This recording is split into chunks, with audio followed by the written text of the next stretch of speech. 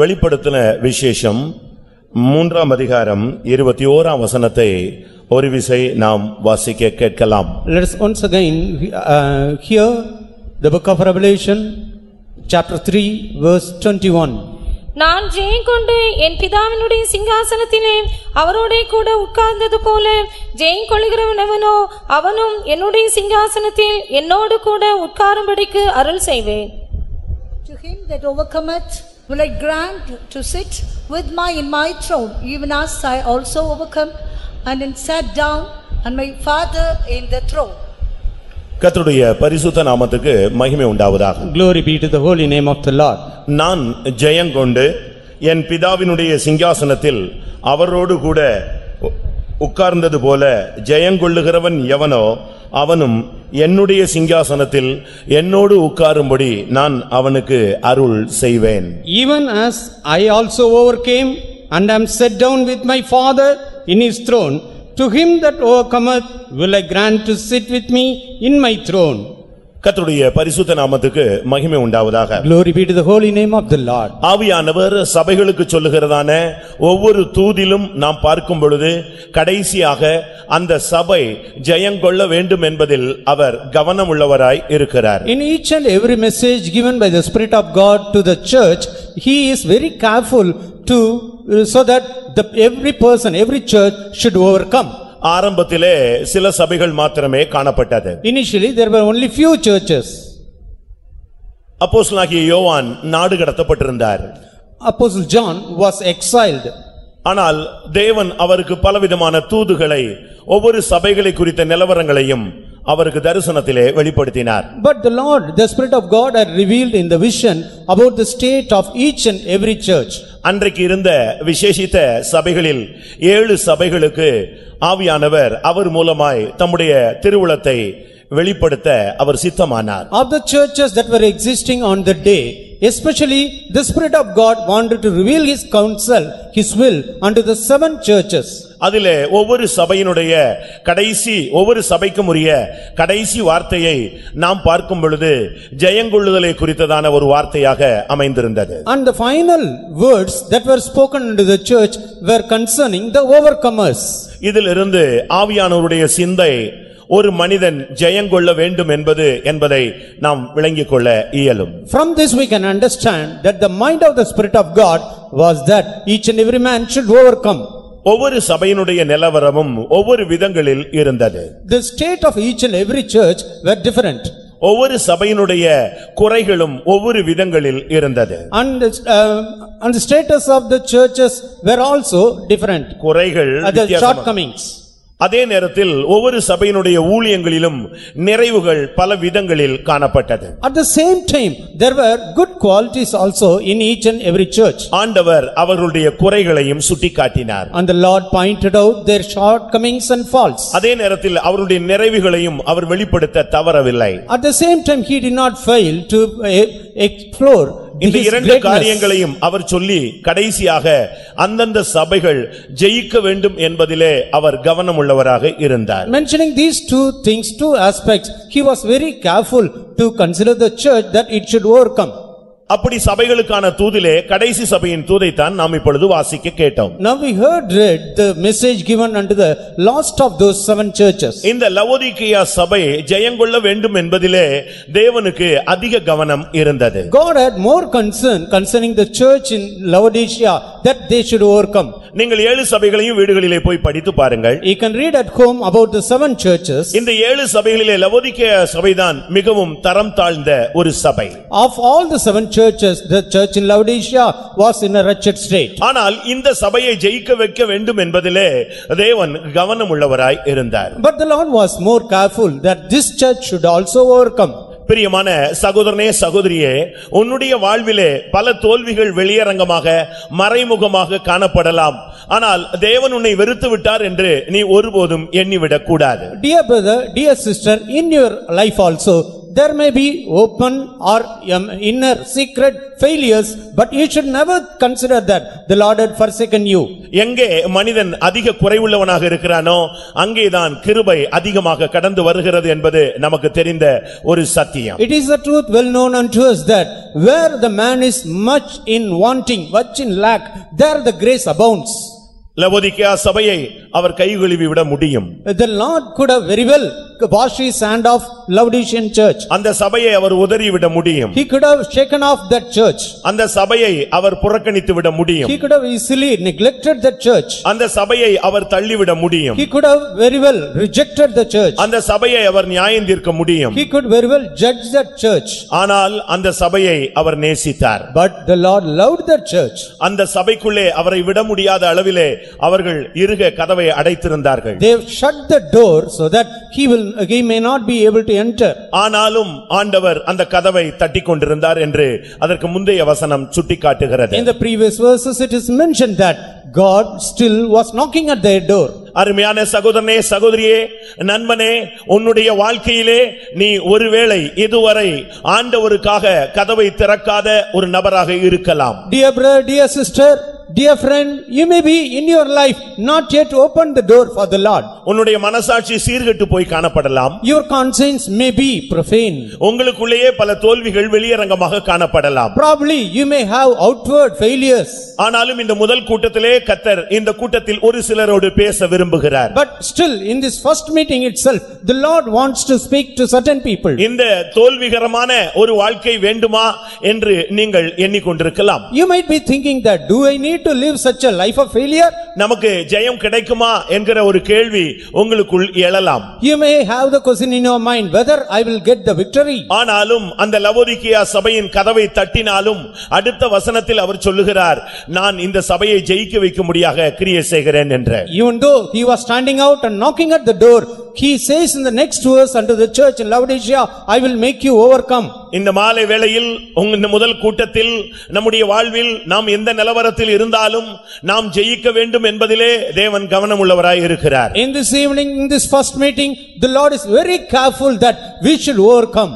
வாழ்க்கையிலே நீங்கள் தோற்று போயிருக்கலாம். Probably you would have failed in your life. குடும்ப வாழ்வில் நீங்கள் தோற்று போயிருக்கலாம். You might have failed in your family life. உங்களுடைய தொழிலில் நீங்கள் தோற்று போயிருக்கலாம். In your business you would have failed. உங்களுடைய சமுதாயத்திலே உங்களுடைய சபைகளிலே உங்களுடைய குடும்ப நண்பர்கள் மத்தியிலே நீங்கள் தோற்று போன ஒரு நபராக காணப்படலாம். In the society, in the church, in the midst of your friends, you might be a man of failure. ஏன் உங்களுடைய ஊழியங்களில் கூட நீங்கள் தோற்று போயிருக்கலாம். Even in your ministries you might have been a failure. ஆனாலும் இந்த முதல் கூட்டத்தில் உன் கதவை தட்டும்படியாக தேவனுடைய வசனம் போராடி கொண்டிருக்கிறது. But still the word of God is striving to knock at the door of your heart.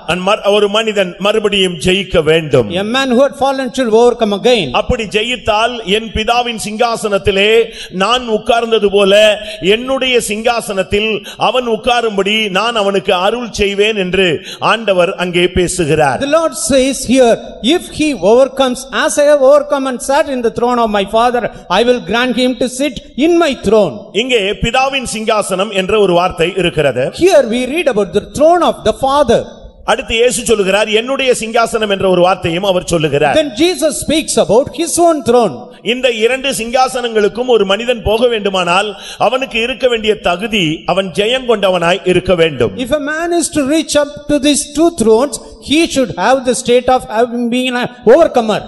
இன்றைக்கு மனிதன் ஜெயிக்க பிரயாசப்படுகிறான் ஆனால் தோற்று போகிறான். Today man is striving to overcome but still he fails. இன்றைக்கு புதிய ஏற்பாட்டு சபையிலே பரிசுத்த ஆவியானுடைய உதவியோடு மாத்திரமே ஒரு மனிதன் ஜெயம் கொள்ள இயலும். In the New Testament church, with the help of the Holy Ghost only a man can overcome. ஒவ்வொரு மனிதனும் சிங்காசனத்திலே கொண்டு போய் சேர்க்கப்பட வேண்டும் என்பதுதான் புதிய ஏற்பாட்டு சபையின் நோக்கமும் ஆண்டவருடைய திட்டமுமாக இருக்கிறது. The plan of God and the purpose of the New Testament church is to make each and every man to overcome. சிங்காசனம் என்று சொன்ன உடனே நாம் தேவனுடைய சிருஷ்டிப்பை நோக்கி பார்க்க வேண்டியது அவசியமாக இருக்கிறது. The word throne makes us to look upon the creation of the Lord. ஆதியாகமம் 1ஆம் அதிகாரம் 1ஆம் வசனம் நமக்கு எல்லாருக்கும் ஒரு தெரிந்ததான ஒரு வேத பகுதி. The scripture portion, the book of Genesis, first chapter, first verse is a well-known portion to us. ஆதியிலே தேவன் வானத்தையும் பூமியையும் சிருஷ்டித்தார். In the beginning, God created the heaven and the earth. இது எல்லாருக்கும் தெரிந்ததான ஒரு வார்த்தை. This is a verse well known to everyone. தமிழில் வானம் என்று சொல்லி இருந்தாலும் மற்ற மொழிகளிலே அது பரலோகம் என்று சுட்டிக்காட்டப்பட்டிருக்கிறது. Even though in Tamil it is mentioned as sky, in other languages it is mentioned as heaven. தேவனுடைய சிருஷ்டிப்பில் முதலாவது பரலோகம் இருந்ததாக நாம் விளங்கிக் கொள்ளலாம். We can understand the creation first, the heaven figured.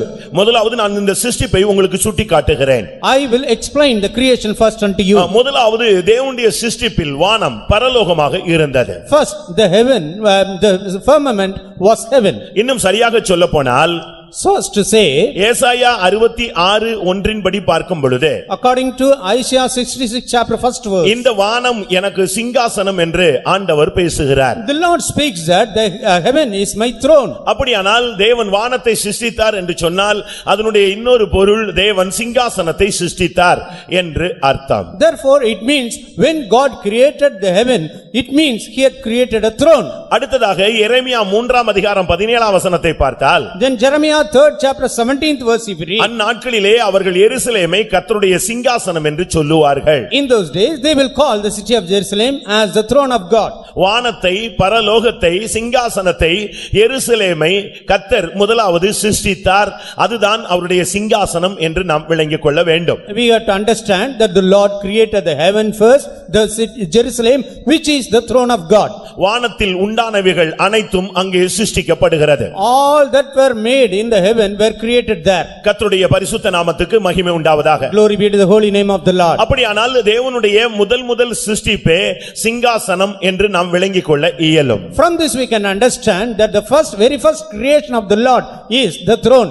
இந்த சிங்காசனத்தில் கொண்டு போய் மனிதனை அவர் இருத்தும்படியாக அவர் தன்னுடைய மனதிலே ஒரு சித்தம் வைத்திருந்தார். The Lord had the plan, the will in his mind to place man, to make man sit on the throne. இந்த சிங்காசனம் தான் அவருடைய மனதிலே இருந்ததான ஒரு ஆதி தீர்மானம். This was the initial resolution found in the mind of God. அவருடைய சிருஷ்டிப்பிலே இந்த சிங்காசனமும் அந்த எருசலேமும் தான் அவருடைய மனதிலே காணப்பட்ட ஒரு தரிசனம். In creation the vision of the Lord was to have this heaven and the throne, the Jerusalem. இந்த சிங்காசனத்துக்கு தன்னுடைய சாயலின்படியும் தன்னுடைய ரூபத்தின்படியும் உருவாக்கப்பட்ட மனிதனை கொண்டு செல்ல வேண்டும் என்பது அவருடைய திட்டமாக இருந்தது. It was his plan to take man who was made in the image and likeness of God to this throne. இந்த சிங்காசனத்துக்கு இந்த மனிதன் வர வேண்டுமானால், if man is to come to this throne, அவன் வளர்ச்சி அடைய வேண்டியது இருக்கிறது. he has to grow. அவனுக்குள்ளே பல பணிவிடை ஆட்கள் அவனுக்கு வேலை செய்ய வேண்டியது இருக்கிறது. Many persons have to minister him. ஒரு பூரணத்தை அவன் சந்திக்க வேண்டியது இருக்கிறது. He has to reach unto a perfection. அதற்கு பின்பே அவன் இந்த ஸ்தானத்துக்கு கொண்டு வரப்படுகிறான். Then only he will be brought to this state. இவைகளுக்கு மத்தியிலே நாம் இன்னொரு சிங்காசனத்தை இப்பொழுது சிந்திக்க போகிறோம். In between we are going to consider another throne. வெளிப்படுத்தல் 2ஆம் அதிகாரம், Book of Revelation 2nd chapter, 13ஆம் வசனத்தை நாம் பார்க்கலாம். 13th verse let us read. வெளிப்படுத்தல் 2:13. 2:13 of the book of Revelation.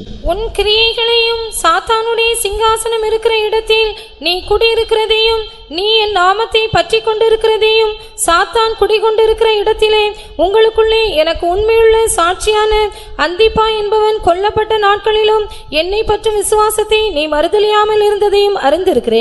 I know thy works, and where thou dwellest, even where Satan's seat is, and thou holdest fast my name, and hast not denied my faith, even in those days wherein Antipas was my faithful martyr, who was slain among you, where Satan dwelleth. நான் இப்பொழுது கர்த்தருடைய சிங்காசனத்தை சிருஷ்டிப்பை குறித்து உங்களுக்கு சொல்லிக் கொண்டிருந்தேன். I was telling you about the throne of God, the creation. ஆனால் இவைகளுக்கு மத்தியிலே வெளிப்படுத்தலே இன்னொரு சபையை குறித்த ஒரு வார்த்தையிலே சாத்தானுடைய சிங்காசனம் என்கிற ஒரு வார்த்தை சொல்லப்பட்டிருக்கிறது. In between, in the message given to your church, here it is mentioned about a seat of Satan. சாத்தானுடைய சிங்காசனம், சாத்தான் குடியிருக்கிற இடம் என்ற இரண்டு வார்த்தை அங்கே சொல்லப்பட்டிருக்கிறது. There two phrases are mentioned, where Satan dwelleth and where Satan's seat is. தேவன் ஒரு சிங்காசனத்தை சிருஷ்டித்திருக்க, When God had created a throne, இங்கே இந்த புதிய நபர் யார்? who is this new person? இந்த சாத்தான் என்பவன் யார்? Who is this Satan? அவனுடைய சிங்காசனம் என்றால் என்ன? What is his seat? முதலாவது எதிரியை குறித்த ஒரு சரியான அறிவு நமக்கு இருக்க வேண்டியது அவசியம். First, we should have a proper understanding about our enemy. இன்றைக்கு அநேக கிறிஸ்தவர்களுக்கு இந்த சாத்தான் என்ற வார்த்தையினுடைய அந்த நபர் யார் என்று அவர்களுக்கு தெரிகிறதில்லை. Many Christians in these days do not know who is this Satan. ஒரு சிலர் தங்களுடைய வாழ்க்கையிலே சில பிரச்சனைகளை சொல்லுகிறார்கள். Some people tell their problems in their lives. அதற்கு காரணம் என்னவென்று அவர்களுக்கு தெரியவே இல்லை. They do not know what is the reason for them. ஏனென்றால் அவர்களுக்கு எதிரி அவருடைய கண்களுக்கு அவன் புலப்படுவதில்லை. Because their adversary is not visible to their eyes. அந்த எதிரி கண்ணுக்கு புலப்பட்டால் அவனை நேருக்கு நேர் எதிர்க்கலாம், ஏதாவது ஜெயிக்கலாம், இல்லாவிட்டால் தோற்கலாம். If the adversary is visible, then they can fight with him, they can either overcome or be defeated. இன்றைக்கு அநேகருக்கு உண்மையான எதிரி யார் என்று தெரிகிறதில்லை. In these days, many people do not know the true adversary. ஆனால் இந்த உண்மையான எதிரியோடு அவர்கள் தோழமை பாராட்டி அவனை வணங்கி தங்களுடைய வாழ்நாட்களை மனிதகுலம் இழந்து கொண்டிருக்கிறது. But the mankind is friendly with this adversary and they are having friendship, a closeness with him, and they are losing their life. தேவன் ஒரு சிங்காசனத்தை சிருஷ்டித்திருக்க சாத்தான் எப்படி ஒரு சிங்காசனத்தை ஏற்படுத்த இயலும்? When God had created a throne, how can Satan make his own seat? இந்த பெர்கமு சபை சாத்தானுடைய சிங்காசனம் இருக்கிற இடத்தில் இருக்கிறதாக நாம் பார்க்கிறோம். We read here that the church in Pergamos was situated in a place where Satan dwelleth. அங்கே இருக்கிற ஜனங்கள் சாத்தான் குடிகொண்டிருக்கிற இடத்தில் குடிகொண்டிருக்கிறதாக நாம் பார்க்கிறோம். And we see the people of that place were dwelling where Satan dwelleth. அநேக கிறிஸ்தவர்களுக்கு கூட சாத்தான் யார் என்று தெரியாது. சாத்தான் அவ்வளவுதான், மொத்தமாக பிசாசு என்று சொல்லி நிறுத்தி விடுகிறோம். Even many of the Christians do not know who Satan is. Generally we say the devil and stop with that. இல்லாவிட்டால் விக்கிரகங்கள் நமக்கு விரோதமான வல்லமைகள் என்று நாம் எடுத்து நிறுத்தி விடுகிறோம். And we consider the idols as the powers against us and stop with that. தேவன் ஒரு சிங்காசனத்தை ஸ்தாபித்து அதிலே மனிதனை கொண்டு போய் வைக்க அவர் திட்டமிட்டிருக்கும் பொழுது சாத்தான் ஒரு சிங்காசனத்தை ஏற்படுத்தி அதிலே அவன் ஆளுகை செய்து அவனுக்கு அடிமையாக ஒரு கூட்டத்தை மாற்ற அவன் முயற்சிக்கிறான். When God had created a throne and wanting to make man sit there, here Satan is making his own throne or seat and he wants to have a control over a group of people. ஆவிக்குரிய கிறிஸ்தவர்கள் என்று சொல்லுகிறவர்களுக்கு கூட இந்த சாத்தான் யார், சாத்தானுடைய சிங்காசனம் எங்கே இருக்கிறது, அதனுடைய தாக்குதல் எங்கே நம்முடைய வாழ்க்கையில் இருக்கிறதா என்பதை அவர்களுக்கு கண்டுபிடிக்க முடிகிறதில்லை. Even the spiritual Christians are not able to find out who is Satan, where is his throne, is there the effect of Satan's throne in their life. முதலாவது சாத்தான் யார்? First, who is Satan? உன்னுடைய எதிரி யார்? Who is your adversary? உன்னுடைய ரட்சிப்புக்கு விரோதமான வல்லமை எது? Which is the power working against your salvation? உன் குடும்பத்துக்கு விரோதமான சக்தி எது? Which is the power working against your family? உன்னுடைய ஊழியத்துக்கு எதிரான வல்லமை எது? Which is the power working against your ministry? அதனுடைய தாக்குதல் என்ன? What is its way of affecting you? அதை நாம் விளங்கிக் கொண்டால்தான் சத்துருவை நாம் மேற்கொள்ள முடியும், நம்முடைய வாழ்வில் நாம் முன்னேற இயலும். Only when we understand about that we can overcome the adversary and we can progress in our spiritual life. மொத்தத்திலே சாத்தான் சாத்தான் என்று சொல்லி நாம் அந்த வல்லமையை எதிர்க்க இயலாதவர்களாகவே அதை ஒரு பூதகரமாக எண்ணி நாம் மறைந்து கொள்ளுகிறோம். Generally we say Satan, Satan, we are not able to oppose that and we are hiding ourselves thinking that it is great like a giant. இந்த வானம் என்கிற சிங்காசனத்தை அவர் உண்டாக்கின பொழுதே அவர் பரலோகத்திலே இல்லாவிட்டால் ஒரு ஆளுகையை அவர் ஏற்படுத்துகிறார். When God created the throne in heaven, he also made a dominion in heaven. தூதர்களுக்கு என்ற ஒரு ஆளுகை அங்கே ஏற்படுத்தப்படுகிறது. And there was a dominion given unto the angels. கொலோசியர் 1:16 நாம் இதை பார்க்க இயலும். We can read about that in Colossians 1st chapter 16. சிங்காசனங்கள் ஆனாலும் துரைத்தனங்கள் ஆனாலும் அதிகாரங்கள் ஆனாலும் கர்த்தத்துவங்கள் ஆனாலும் எல்லாம் அவருக்கென்றும் அவரை கொண்டும் சிருஷ்டிக்கப்பட்டது. There we read that whether be the thrones or the principalities or powers or dominions, all things were created by him and for him. தேவனுடைய அந்த பரலோக சிருஷ்டிப்பிலே தூதர்கள் என்கிற ஒரு சிருஷ்டிப்பை அவர் ஏற்படுத்துகிறார். அவர்களுக்கென்று ஒரு ஆளுகை, ஒரு ஊழியம், அவர்களுக்கென்று ஒரு திட்டம் தேவனிடத்திலே இருந்தது. God created, when he made the heaven, the throne, he made the angels, they also were given the thrones, the dominion, they were given a particular ministry. வானம் என்று சொல்லும் பொழுது அவர் பரலோகத்தில் நமக்கு நம்முடைய கண்களுக்கு காணப்படாதவைகளை அவர் சிருஷ்டித்தார். When it is mentioned about heaven, the Lord created the things which are invisible to our eyes. இப்பொழுது நாம் வானத்தை நோக்கி பார்த்தால் ஸ்பேஸ்ல ஒரு குறிக்கப்பட்ட இடங்கள் நமக்கு தெரிகிறது, குறிக்கப்பட்ட தூரம் தென்படுகிறது. When you look up towards the sky, you can see to some extent in the space. இன்னும் விஞ்ஞானிகளால் ஆராய்ச்சி செய்யப்படாத எல்லைக்கு அப்பாற்பட்ட எவ்வளவோ காரியங்கள் வானங்களிலே மறைந்திருக்கிறது. In the skies there are so many things hidden which has not yet been explored by the saints. அதனால தான் காணப்படுகிறவைகள் காணப்படாதவைகள் எல்லாமே அவர் மூலமாய் சிருஷ்டிக்கப்பட்டது என்று நாம் பார்க்கிறோம். That's why we read that all the things both invisible and invisible were created by him.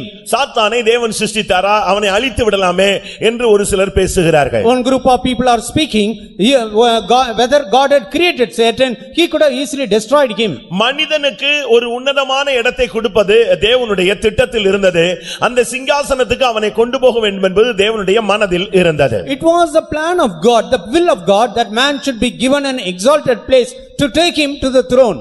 அதிலே கொண்டு போய் சேர்க்கப்படக்கூடிய மனிதனுக்கு பணிவிடை செய்யும்படியாக தேவ தூதர்கள் ஏற்படுத்தப்பட்டார்கள். The angels were made as the ministering spirits to help man to reach unto the throne. அவர்களுடைய அரசிலே சிங்காசனங்கள் உண்டு, கர்த்தத்துவங்கள் உண்டு, துரைத்தனங்கள் உண்டு, அதிகாரங்கள் உண்டு. In their government also there were thrones, there were dominions, there were principalities and powers. கர்த்தர் இந்த தூதர்களை பூர்ணர்களாக சிருஷ்டித்தார். God created the angels as perfect beings. இன்னொரு விதத்திலே பார்க்கும் பொழுது சில இடங்களிலே அவர்கள் மனித ரூபங்களிலே தென்படுவார்கள், பல இடங்களிலே அவர்கள் கண்களுக்கு புலப்படுவது இல்லை. If you read through the scriptures, you can see the angels visible to the eyes of man in the form of man. In other places they were invisible. இந்த தூதருடைய சிருஷ்டிப்பை குறித்து வேதம் சொல்லும் பொழுது இந்த தூதர்களை அவர் காற்றுகளாக சிருஷ்டிக்கிறார் என்று சொல்லப்பட்டிருக்கிறது. The word of God says about these angels as the winds. ஆனால் மனிதனோ தேவ தூதரிலும் சற்று சிறியவனாக சிருஷ்டிக்கப்பட்டவன். But man was created a little lower than the angels. அவன் மண்ணினாலே உருவாக்கப்பட்டவன். He was made of the dust of the ground. ஆனால் தேவனுடைய சாயலின்படியும் ரூபத்தின்படியும் தேவன் அவனை சிருஷ்டித்திருந்தார். But God had created him in the image and likeness of God. இவனுக்கு ஒரு வளர்ச்சி உண்டு. He has a growth. இவனுக்குள்ளே தேவனுடைய ஜீவ ஆத்துமா ஆளுகை செய்தது. The living soul was ruling over in his life. இவனுக்கு ஒரு வளர்ச்சி உண்டு, இவனுக்கு ஒரு பூரணம் உண்டு. He has a growth and a perfection to reach. இவனுக்கு ஒரு ஆளுகை உண்டு. He had his own dominion. இந்த ஆளுகையில் அவன் நிலைத்திருந்தால், if he had abided in the dominion, அவனுக்கு மரணம் இல்லாத ஒரு வாழ்வு, he would have lived a life without death. ஒரு குறிக்கப்பட்ட காலங்கள் அந்த வாழ்க்கையில் அவன் நீடித்திருந்தால், for a certain period if he had continued in that life, தேவனை போல நன்மை தீமை அறியக்கூடிய ஒரு வாழ்வு, he could have got the life like God, knowing, discerning between the good and evil. தேவனுடைய மனதில் இருந்த தேவனுடைய திட்டங்கள். These were the plans of God in the mind. ஆனால் இந்த தேவ தூதர்கள் அப்படிப்பட்டவர்கள் அல்ல. But the angels were not like that. இவர்களை கர்த்தர் நிறைவுள்ளவர்களாக வைத்திருந்தார். The Lord had made them perfect. ஆனால் இந்த மண்ணினால் உருவாக்கப்பட்ட மனிதர்களுக்கு சேவை செய்ய வேண்டியது என்பது தேவனுடைய திட்டம். But the plan of God was that the angels should minister unto man who was made from the dust of the ground. எபிரேயருக்கு எழுதின நிருபம் 1ஆம் அதிகாரம் 14ஆம் வசனம். Epistle to Hebrews 1st chapter 14th verse. ரட்சிப்பை சுதந்தரிக்க போகிறவர்கள் நிமித்தமாக ஊழியம் செய்யும்படிக்கு அவர்கள் எல்லாரும் அனுப்பப்படும் பணிவிடை ஆவிகளாய் இருக்கிறார்கள் அல்லவா? Are they not all ministering spirits sent for to minister for them who shall be heirs of salvation? இந்த தூதர்கள் ரட்சிப்பை சுதந்தரிக்க போகிற, இல்லாவிட்டால் சிங்காசனத்தை சுதந்தரிக்க போகிற தேவனுடைய பிள்ளைகளுக்கு பணிவிடை ஆவிகள். Here we read that the angels were the ministering spirits unto the children of God who shall inherit the salvation. யார் சிங்காசனத்தை சுதந்தரிக்க போகிறானோ, எந்த ஒரு ஊழியன் சிங்காசனத்தை சுதந்தரிக்க போகிறானோ, எந்த ஒரு தேவனுடைய பிள்ளை தேவனுடைய சிங்காசனத்தை சுதந்தரிக்க போகிறானோ, அவனுக்கு சேவை செய்யும்படியாக ஏற்படுத்தப்பட்டவர்களே இந்த தேவதூதர்கள். Whichever is the person, whichever is the servant of God, or whomsoever is a child of God reaching unto heaven, these angels were to minister unto him. இவர்களுக்குள்ளே அதிகாரங்கள் இருந்தது, ஆளுகைகள் இருந்தது. They had their own powers and dominions. கேருபீன்கள் என்கிற ஒரு கூட்டம் இருந்தது. There were a group called cherubims. சேராபீன்கள் என்கிற ஒரு கூட்டம் இருந்தது. And And one group were called as seraphim. Gabriel தலைமையிலே ஒரு கூட்டம் இயங்கினது.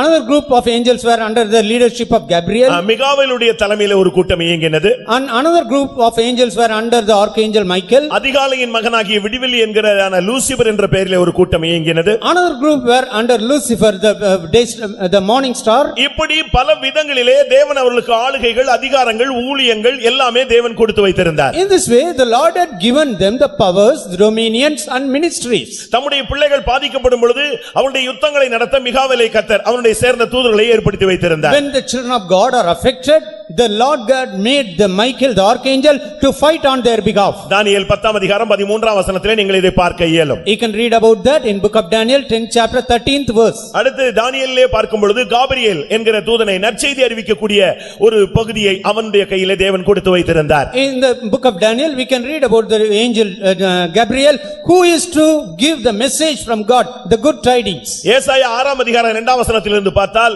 நாம் சேராபீன்கள் என்கிற ஒரு கூட்டம் தேவனை மகிமைப்படுத்தக்கூடிய ஒரு தூதர்களுடைய கூட்டத்தை நாம் பார்க்கலாம். In Isaiah 6 chapter 2nd verse we read about another group of angels called seraphim.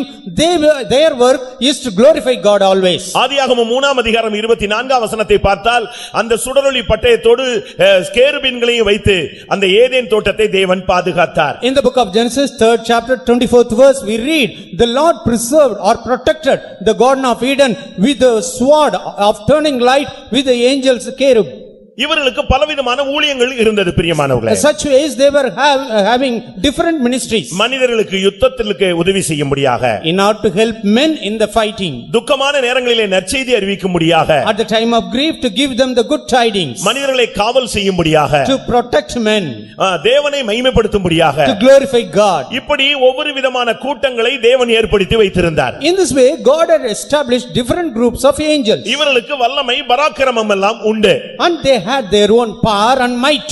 வெளிப்படுத்தல் 18 அதிகாரம் 1 வசனத்தை பார்க்கும் பொழுது, when you turn to 18th chapter first verse of the book of ஒரே ஒரு தூதன் இறங்கி வந்த பொழுது முழு பூமியும் பிரகாசித்தது. when one angel came down the whole earth was lighted. அப்படிப்பட்ட ஒரு பிரகாசம் அந்த தூதர்களுக்கு கொடுக்கப்பட்டிருந்தது. such a brightness was given unto angels. ஏசாயா 28:2 பார்க்கும் பொழுது, when you read 28:2 of the book of Isaiah, ஆண்டவரிடத்திலே திராணியுள்ள ஒரு மனிதன் இருக்கிறான், அவன் வரும் பொழுது சங்கார புசல் போல வந்து எல்லாவற்றையும் தள்ளிவிடுவான்.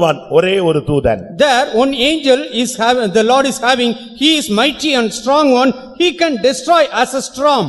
103 சங்கீதம் 20 வசனத்தை பார்க்கும் பொழுது, 103rd Psalm 20th verse if you read, அவருடைய வார்த்தைகளை கேட்டு செயல்படுகிற பலத்த சௌரியவான்களாகிய தூதர்களே என்று சொல்லப்பட்டிருக்கிறது. there it is mentioned about the angels who are the mighty spirits who do according to the word of God. எவ்வளவு மகிமை இருந்தாலும், whatsoever be the glory, எவ்வளவு வெளி ஒளியை அவர்கள் கொடுத்தாலும், they may give so much brightness, எவ்வளவு திராணி உள்ளவர்களாக இருந்தாலும், they may be mighty and strong, எவ்வளவு பலத்த சௌரியவான்களாய் இருந்தாலும், they may be the strong ones, தேவன் அவர்களை பணிவிடைக்காரர்களாகவே வைத்திருந்தார். the Lord is keeping them as ministering spirits. தன்னுடைய சாயலின்படியும் தன்னுடைய ரூபத்தின்படியும் உருவாக்கப்பட்ட மனிதன் அவனுடைய வாழ்நாளில் போகிற பாதைகளிலே அவனுக்கு உதவியும் அவனுக்கு பாதுகாப்பும் அவனுக்கு எல்லாம் கொடுத்து அவனை சிங்காசனத்துக்கு கொண்டு வர வைக்கும்படியான தேவனுடைய திட்டத்தில் இந்த தூதர்கள் பணிவிடை செய்யும்படியாக தேவனால் ஏற்படுத்தப்பட்டவர்கள். in the plan of God to bring man who was made in his own form and likeness,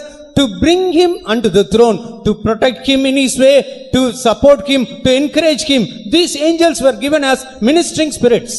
நீங்கள் பழைய ஏற்பாட்டிலும் இவருடைய சேவையை பார்க்கலாம். You can see the service of angel, ministry of angel in the Old Testament. புதிய ஏற்பாட்டிலும் இவருடைய சேவையை நீங்கள் பார்க்கலாம். In the New Testament also you can see the ministry of the angels. ஆபிரகாமுடைய வீட்டுக்கு தேவனும் இரண்டு தூதர்களும் வந்தார்கள். Unto the tent of Abraham the Lord and two other angels came. லோத்தின் வீட்டுக்கு இரண்டு தூதர்கள் வந்தார்கள். To the house of Lot two angels went. அங்கெல்லாம் தூதர்கள் தத்ரூபமாக அவர்களுக்கு வெளிப்பட்டார்கள், மனிதர்கள் போலவே தென்பட்டார்கள். There the angels were visible in the form of men.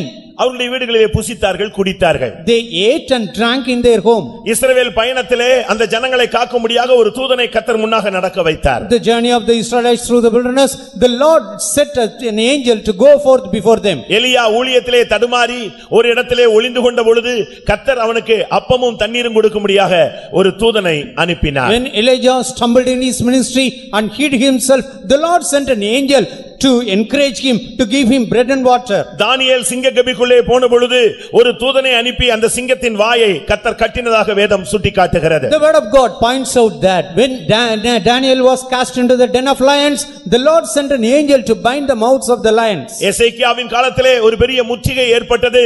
எசேக்கியா தடுமாறினான். ஏசாயா தீர்க்கதரிசியோடு அவன் இணைந்து ஜெபித்த பொழுது கர்த்தர் ஒரு தூதனை அனுப்பினார். லட்சத்துக்கும் அதிகமான மனிதர்களை அவன் சங்கரித்தான்.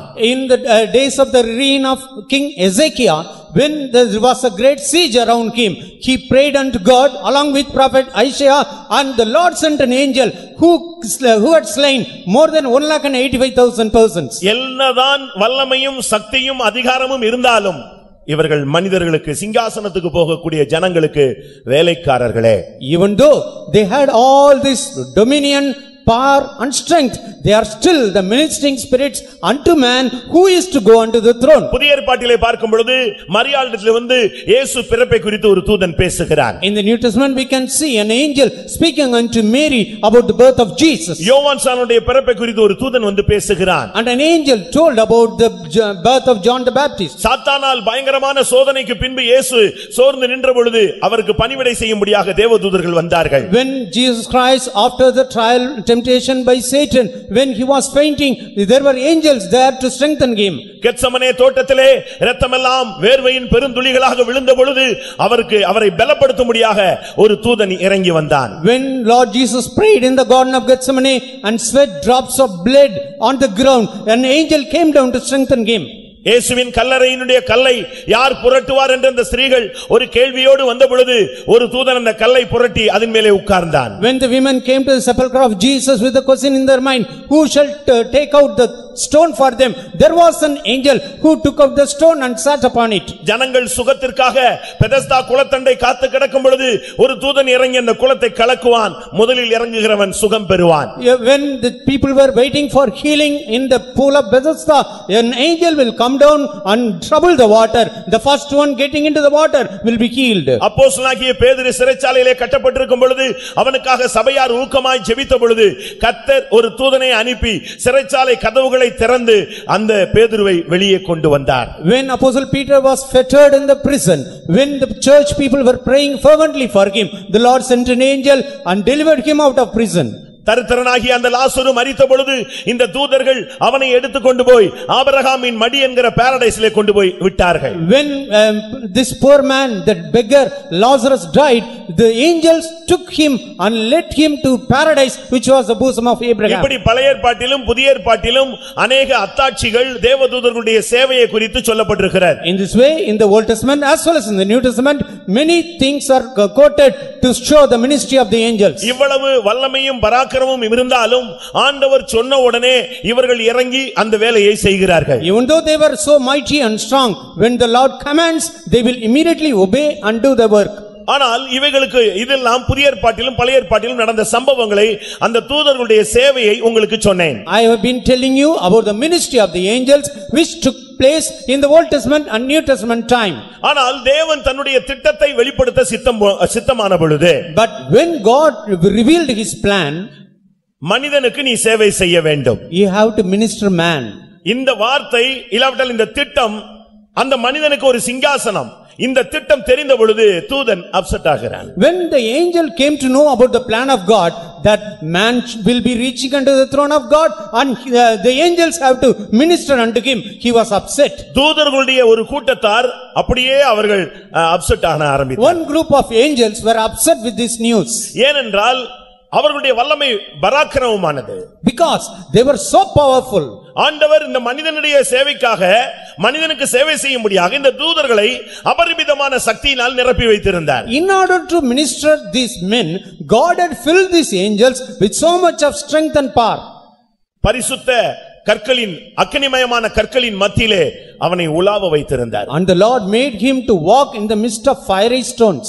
அவனுக்கு ஒரு சிங்காசனம் இருந்தது. He had his own throne. அவனுக்கு ஒரு அதிகாரம் இருந்தது. He had his dominion. அவனுக்கு ஒரு கர்த்தத்துவம் இருந்தது. He had principality. அவனுக்கு ஒரு துரைத்தனம் இருந்தது. He had that power. இப்படி ஒவ்வொன்றும் ஒவ்வொரு விதமாக செயல்படும் பொழுது மண்ணினாலே உருவாக்கப்பட்ட மனிதனுக்கு ஒரு மகிமையான சிங்காசனமா என்ற கேள்வி அவன் மனதில் எழும்பினதாக ஏசாயா 14ஆம் அதிகாரத்தில் சுட்டிக்காட்டப்பட்டிருக்கிறது. When he was having all these things, when it was shown unto him, he has to minister unto man who is made from the dust of the ground.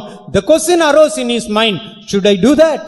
இன்றைக்கும் கூட ஆண்டவர் ஒரு சிலருக்கு கிருபைகளும் வல்லமைகளும் தாளந்துகளும் வரங்களும் ஞானம் அறிவு ஆஸ்தி ஐஸ்வரியம் கொடுத்த உடனே ஜனங்களில் ஒரு சிலர் அதை பயன்படுத்த அவர்கள் வித்தியாசமான விதத்தில் தவறிவிடுகிறார்கள். When God gives in these days wisdom, knowledge, understanding, gifts of God and the skill to do everything, they are failing to do for the benefit of man. முதலாவது எல்லாம் தேவனால் உண்டானது என்கிற ஒரு அறிவு ஒரு தேவனுடைய பிள்ளைக்கு அவசியம். First of all, a child of God needs to have the understanding that everything was made by God. நாம் நல்ல பலத்தோடு இருப்பது தேவனுடைய கிருபை. It is the grace of God that we are having this strength. நல்ல படிப்பை தேவன் கொடுத்திருந்தால் அது தேவனுடைய கிருபை. God has given us this good learning. நல்ல ஒரு வாழ்க்கையை கொடுத்திருந்தால் அது தேவனுடைய இரக்கம். If God has given us a good life, it is the mercy of God. நல்ல வசதி வாய்ப்பை கொடுத்திருந்தால் அது தேவனுடைய தயவு.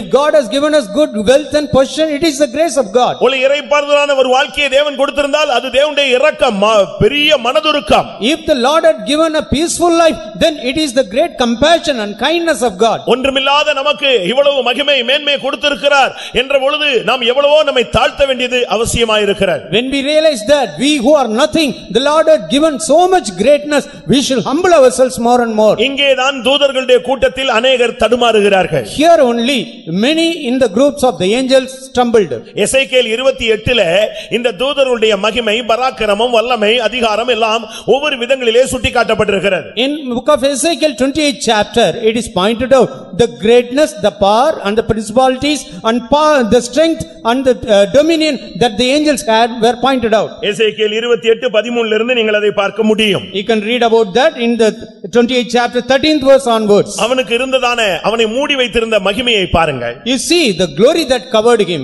பத்மராகம் புஷ்பராகம் வைரம் படிகப்பச்சை கோமேதகம் எஸ்பி இந்திரநீலம் மரகதம் மாணிக்கம் முதலான சகலவித ரத்தினங்களிலும் பொன்னினால் உன்னை மூடிக்கொண்டிருக்கிறாய். Every precious stone was thy covering, the sardius, the topaz, the diamond, the beryl, the onyx and jasper and sapphire and emerald and carbuncle and gold. எல்லா மேள தாளங்கள் உன்னில் சிருஷ்டிக்கப்பட்டிருந்தது. Workmanship of thy tabrets were made in you. நீ காப்பாற்றுகிறதற்காக அபிஷேகம் பண்ணப்பட்ட கேருப். Thou art the anointed cherub that covereth. தேவனுடைய பரிசுத்த பர்வதத்தில் நான் உன்னை வைத்தேன். I have placed you upon the holy mount of God. அக்கினிமயமான கற்களின் நடுவே நீ உலாவினாய். You are walking in the midst of stones of fire. எல்லாமே தேவனுடைய ஈவு என்பதை அவன் மறந்தான். அதுதான் அங்கே தடுமாறுகிற ஒரு விஷயம். He had forgotten that everything was the grace of God, the compassion of God. நம்முடைய விசுவாசிகளுக்கு கூட ஒரு சிலருக்கு கொஞ்சம் வசதி வாய்ப்பு கொடுத்த உடனே இது யாரிலிருந்து வந்ததுன்னு அவங்க மறந்துறாங்க. Even our believers, when they are getting rich or wealthy, they forget from whom they have received it. அடிமை பெண்ணாகிய ஆகாருக்கு ஒரு வாழ்க்கை கிடைத்த உடனே அவள் தடுமாற ஆரம்பித்து விட்டாள். When Hagar the maid, handmaid in the house of Abraham, when she got a good life, she stumbled. அவள் அடிமை. She was a handmaid only. ஆனால் அவள் இல்லாளாக அவள் பிரயாசப்பட்டாள். But she tried to become the wife of Abraham. இதுதான் அங்கே நடந்த ஒரு தவறு. That is a mistake that she committed. நீதிமொழிகளில் சொல்லி இருக்கிறது, அங்கே ஒரு பெண் இல்லாளாக அடிமை இல்லாளாக விரும்பினால் பூமி தாங்காது என்று. In the Proverbs it is mentioned, if a woman who is an handmaid tries to become the wife, the earth will not sustain it. எசேக்கியேல் 28லே அந்த தூதனுடைய பராக்கிரமம் வல்லமை மகிமை அவனை மூடி இருந்த சக்தி எல்லாம் சொல்லி இருந்தாலும் அவன் மனிதனுக்கு ஒரு வேலைக்காரனே. Even though all that much of glory, the covering, the preciousness that were covering him on his power and might were mentioned in the book of Ezekiel 28 chapter, he is still a servant, a ministering spirit unto man. நான் எல்லா இடங்களிலும் சொல்லக்கூடிய ஒரு சம்பவம். tell this incident in all places. ஒரு சகோதரன் எனக்கு தெரியும். I know a brother. நான் ஒரு கூட்டத்துக்கு சின்ன பிரதராக இருந்தபோது ஒரு கூட்டத்துக்கு போயிருந்தேன். I was a junior brother. I attended meeting. ஒரு சின்ன கூட்டத்துக்கு போயிருந்தேன். I attended a small meeting. Chennai ஆவடியில அந்த மீட்டிங்ல. In that meeting that was conducted in Avadi in Chennai. ஒரு விசுவாசி வீட்ல கூட்டம் நடந்து கொண்டிருந்தது. The meeting was going on in a believer's house. அந்த கூட்டத்துக்கு நான் போயிருக்கும்போது ஒரு 10-40 பேர் உட்கார்ந்து இருப்பாங்க. When I went to that meeting there were around 40 people seated. திடீரென்று ஒரு சகோதரன் வந்தான். Suddenly a brother came. எனக்கு ஆச்சரியமாக இருந்தது. I wondered on seeing him. ஒரு புதிய ஆத்துமா வந்து விட்டார் என்று சந்தோஷப்பட்டேன். I was glad that he is a new believer. ஏனென்றால் அவன் பட்டு வேஷ்டி கட்டி இருந்தான். Because here he was clothed in silks தொட்டிலேயே shirt போட்டிருந்தான். And he was wearing a silk shirt. கையில ஒரு பெரிய bracelet போட்டிருந்தான். He had a big bracelet in his hand. ஒரு பெரிய செயின் போட்டிருந்தான். He had a big golden chain. அந்த வேஷ்டி வந்து ரோடெல்லாம் பெருக்கிக்கிட்டு வந்து கொண்டிருந்தது. And the dhoti worn by him was sweeping the floor.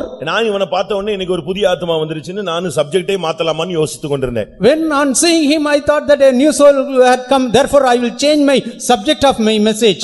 கூட்டம் எல்லாம் முடிந்தது. The meeting ended. சரி இவன் யாரு என்னன்னு தெரியாதுன்னு போய் விசாரித்தேன். I inquired that new person.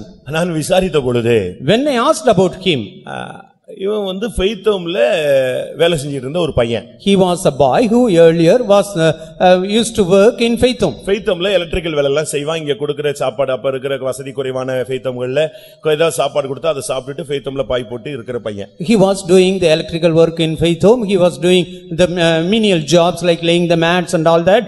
Whatever the food in those days, it was much in difficulty. Whatever the meager food given, he would eat and be satisfied. யாரோ ஒரு விசுவாசி அவனுக்கு நீ ஃபாரின் போறியா ஃபெய்த்தோம்ல இவ்வளவு கஷ்டப்படுறியே அப்படினு சொன்னபோது இவன் அத சான்ஸை பயன்படுத்திட்டு ஃபாரின் போயிட்டான்.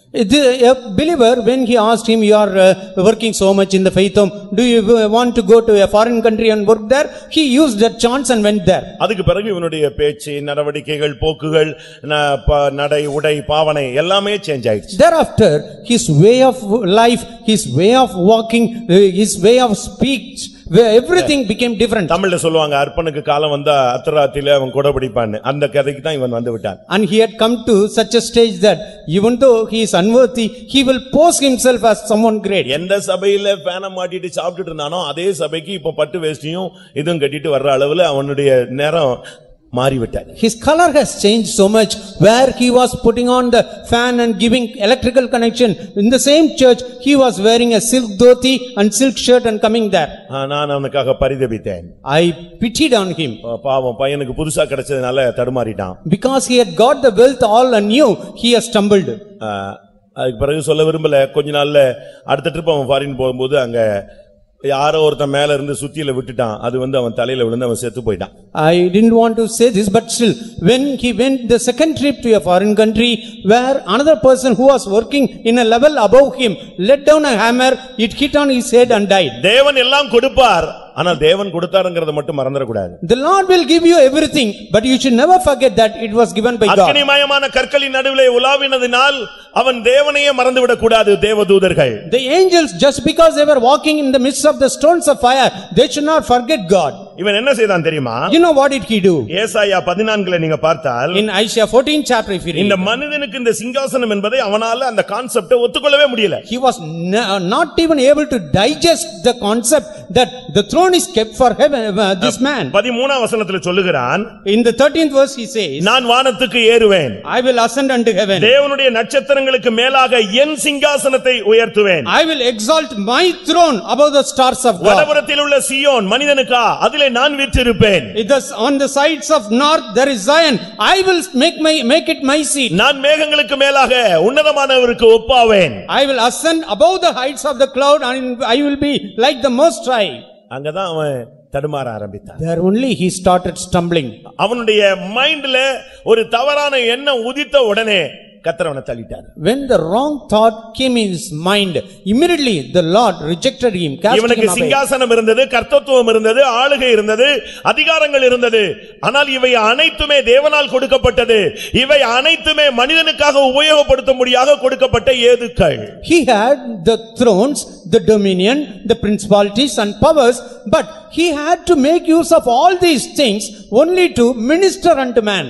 இப்போ ஒரு வீட்ல ஒரு பெரிய பணக்கார வீட்ல ஒருத்தனை போய் வேலைக்கு வச்சிருக்காங்கன்னு வெச்சுக்கோங்களேன். For example, a person has been made to work in a rich man's house. அந்த வீட்ல ஒரே ஒரு பையன் இருக்கான். There is only one son. மொத்தத்துக்கும் அவன் தான் வாரிசு. He is the heir unto all things. அங்க இருந்த வேலைக்காரன் உடனே ஒரே நேட்ல இவனை கொன்னுட்டா எல்லாமே நமக்கு கிடைச்சிரும்னு பிளான் போட்டு செஞ்சான்னா எப்படி இருக்கும்? இதுதான் அன்னைக்கு தூதனுக்குள்ள நடந்த சம்பவம். What will happen if the servant plans that this man is the heir unto all things? If I kill him, I will get all these things.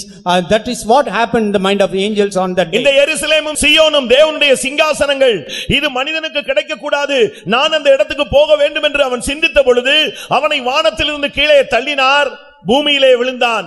இன்றைக்கு பூமியிலே அவனுடைய சிங்காசனம் ஸ்தாபிக்கப்பட்டிருக்கிறது. Zion and Jerusalem, the throne, a man should not reach unto that. I have to get it. He thought that immediately the Lord cast him out and he reached unto the heaven. He reached unto the earth and till now he is on the earth. என்றைக்கு அவன் விழுந்தானோ அன்றையிலிருந்து இந்த உலகத்தில் அவனுடைய சிங்காசனம் ஸ்தாபிக்கப்பட்டிருக்கிறது. From the day in which he fell on this earth, on that day onwards his throne has been established in the earth. அதுவரை அவனுடைய பெயர் தேவதூதன். அவன் எப்பொழுது தேவனுடைய திட்டத்துக்கு எதிராய் செயல்பட்டானோ அந்நிமிஷத்திலிருந்து அவனுடைய பெயர் சாத்தான், எபிரேய பாஷையிலே எதிராளி என்று அவன் சூட்டப்படுகிறான். In till that moment he heard in his mind he was an angel of God, but when he thought against the plan of God, he became the adversary, the Satan, which in Hebrew tongue means an enemy. அதிகாலையின் மகனாகிய விடிவெள்ளியே, லூசிபரே, நீ வானத்திலிருந்து விழ வெட்டப்பட்டாயே, பூமியிலே தள்ளப்பட்டாயே என்று ஏசாயா தீர்க்கதரிசி சொல்லுகிறார். Isaiah the prophet says, oh the morning star, the son of the morning, son of the dawn, he have been slain to fall down on the earth. என்றைக்கு அவன் சிங்காசனம் கவிழ்க்கப்பட்டு பூமியிலே விழுந்தானோ அன்றைக்கே அவனுடைய மனதில இந்த மனிதன் அந்த சிங்காசனத்துக்கு போக கூடாது என்பது அவன் கவனத்தில் கொண்டு வந்து விட்டான். On the day in which he fell on this earth, immediately he brought in his mind that this man should not reach unto the throne of God. தனக்கு கிடைக்காத சிங்காசனம் யாருக்கும் கிடைக்க கூடாது. The throne which could not be attained by him should not be attained by anybody else. ஒரு வாலிபன் ஒரு பெண்ணை விரும்புகிறான். A young man loves another girl. அவன் போய் தன்னுடைய விருப்பத்தை சொல்லுகிறான். He expresses his desire. அவள் அதை ஏற்றுக்கொள்ளவில்லை. She is not accepting it. இவன் என்ன பண்றான்? What does he do? இவனுடைய சாடிஸ்ட் புத்தி என்ன பண்ணுகிறது? What is his sadist mind says? இல்ல இவனுடைய சைக்கோ மைண்ட் என்ன பண்ணுகிறது? Or his psycho mind what does it do? தனக்கு அந்த பெண் கிடைக்கலல்ல அப்படினு சொல்லிட்டு ஆசிட் தூக்கி அவ மேல ஊத்திறான்.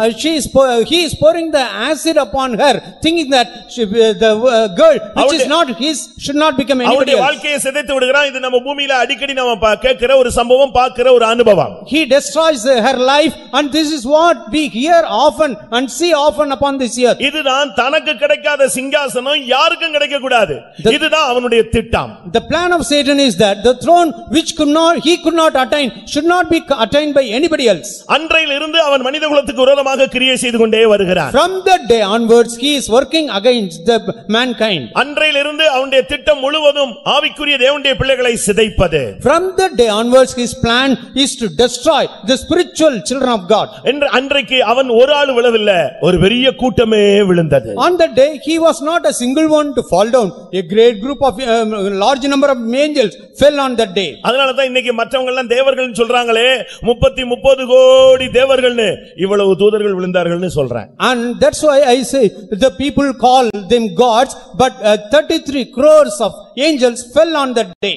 கோடிக்கணக்கான தேவனுடைய பிள்ளைகளுக்கு சேவை செய்யும்படியாக ஏற்படுத்தப்பட்ட இந்த தூத கணங்களிலே ஒரு பெரிய திரள் கூட்டம் தூதர்கள் விழுந்தார்கள். இன்றைக்கு பூமி அவர்கள் கையிலே சிக்கி சீரழிகிறது. Out of the multitude of angels who were created to minister unto man, one great number fell down upon this earth and the earth is being corrupted by them. அதனால்தான் ஆதியாகமம் 1:2 வானத்தையும் பூமியையும் சிருஷ்டித்தார், பூமியானது ஒழுங்கின்மையாக இருந்தது என்று சொல்லப்பட்டிருக்கிறது. That's why it is written in the first verse, it is written in the beginning God created the heaven and the earth. In the second verse in the book of Genesis first chapter it says the earth was without form and void. ஒழுங்கின்மை வெறுமையாக இருந்தது, ஆழத்திலே இருள் இருந்தது, தேவ ஆவியானவர் ஜலத்தின் மேல் அசைவாடி கொண்டிருந்தார். And it is written the darkness was upon the waters and the spirit of God was moving on the water. அவனுடைய திட்டம் சிங்காசனத்துக்கு மனிதகுலம் போக கூடாது. His plan was that the mankind should not reach unto that heaven. அந்த பிதாவின் சிங்காசனத்துக்கு மனிதன் போக கூடாது. The man should not reach unto the throne of the Father. அந்த குமாரனுடைய சிங்காசனத்துக்கு மனிதன் போக கூடாது.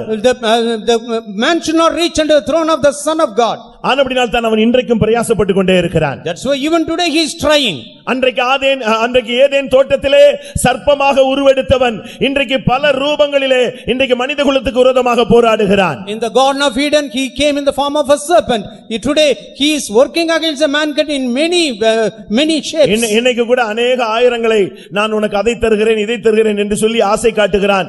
நம்மவர்கள் கூட ஒரு சிலர் சிக்கிக் கொள்கிறார்கள். Even today he is enticing with showing the wealth. I will give you this and that, and even some of our own people are beguiled by that. மத்தேயு 4 அதிகாரம் 8-9 வசனங்களிலே பார்க்கும் பொழுது இவன் இயேசுவிடமே நேரடியாக வந்து என்னை விழுந்து வணங்கி வணங்கிக் கொண்டால் இந்த உலகத்தின் மகிமையை கொடுக்கிறேன் எல்லாம் என்னுடைய கரங்களில் இருக்கிறது என்று அவரிடத்திலேயே வந்து நேரடியாக பேசினதை நாம் பார்க்க முடியும். If you read in the book of Matthew, in the Gospel according to St. Matthew 4 chapter 8 and 9 verses, we can see the Satan coming direct unto God, Lord Jesus, and telling, I have all the glory of this world with me. If you fall down and worship me, I will give them to you. அன்றைக்கு சர்ப்பமாக வந்து தவறான உபதேசங்களை போதித்து ஏவாளை விளைவைத்து ஆதாமை விளைவைத்து முழு மனித குலத்தையும் பாவம் செய்ய வைத்த சக்தி இன்றைக்கும் கிறிஸ்தவ உலகிலே தவறான உபதேசங்களை போதித்து சபை ஜனங்களை கூட தடுமாற வைத்துக் கொண்டிருக்கிறான். The power, the Satan, which was giving a wrong message unto Adam and Eve and beguiled them, made them to fall. Even today it is working against the people of God, beguiling them to fall. இன்றைக்கும் கூட அவனுடைய சக்தி போராடி கொண்டே இருக்கிறது. Even today his power is striving against us. என்னுடைய மகிமை உனக்கு தருகிறேன் என்று சொல்வான். He will say, I will give you my glory. ஒரு வேலையை கொடுப்பான். He will give you a good job. திறமைகளை கொடுப்பான். He will give good வசதி வாய்ப்புள்ள ஒரு தன்மையை கொடுப்பான். He will give you all wealth and facilities. எப்படியாயினும் உன்னுடைய கவனத்தை திருப்பி உன்னை சிங்காசனத்துக்கு போக விடாமல் தடுப்பான். Somehow he will divert your attention and forbid you from going under the throne. சாது சுந்தர் சிங் வாழ்க்கையிலே நீங்கள் படித்து பார்த்தால், if you read the life history of Sage Sundar Singh, இமாலய மலைகளிலே அவர் ஒரு நாள் ஜெபம் பண்ணி கொண்டிருந்த பொழுது, when he was praying in the Himalayan mountains, சாத்தான் வந்தானாம். one day Satan came unto him. இவர் கண்ணை திறந்து பார்த்தால் அப்படி தர்த்துருவமாக சத்துரு வல்லவே நிக்கிறது. When he opened his eyes, he can see the power of the adversary. என்ன இங்க வந்திருக்கிறேன்னு கேட்டாராம். He asked him, why you have come here? அவன் கேட்டானா, நீ என்ன இங்க உட்கார்ந்து ஜெபம் பண்ணிட்டு இருக்கறேன்னு கேட்டான். And he asked him, why you are sitting here and praying? நீ ஒரு அழகான சீக்கிய குடும்பத்தில் பிறந்தவன். You are born in a wonderful Sikh family. உனக்குன்னு ஒரு பாரம்பரியம் இருக்கிறது. You have your own good tradition. இப்ப போனாலும் ஒரு அருமையான வாழ்க்கை இருக்கிறது. Even now if you go there, you will get a good life. நீ என்ன வந்து இயேசுங்கற இதுக்கு பின்னால போய் உன்னுடைய வாழ்க்கையை ஒன்றுமில்லாமலாக்கி இந்த இமாலய மலையில ஜெபித்ததனால என்ன சாதித்து விட்டாய்? And you are saying Jesus and Jesus, you are wasting your life. What you have achieved by praying in the Himalayan mountain? இத்தனை வருஷம் இயேசுன்னு சொன்னேயே, உனக்கு என்ன lift கிடைச்சிருக்கிறது? So many years you were telling Jesus, Jesus, what is the gift you have received? நான் உன்னை விசேஷமான விதத்திலே சந்திக்க வந்தேன். I want to meet you especially. என்னோடு வா. You come with me. இந்த இந்தியாவிலே உலகத்திலே பிரசித்தி பெற்ற ஒரு ஆளாக நான் உன்னை மாற்றுகிறேன்னு சொன்னான். I can make you the most famous person in India, even in this world. அவர் சொன்னாராம், உன்னை பத்தி எனக்கு தெரியும், அப்பாலே போ சாத்தானேன்னு சொன்னார். And he said unto Satan, I know well about you, Satan, get thee behind me.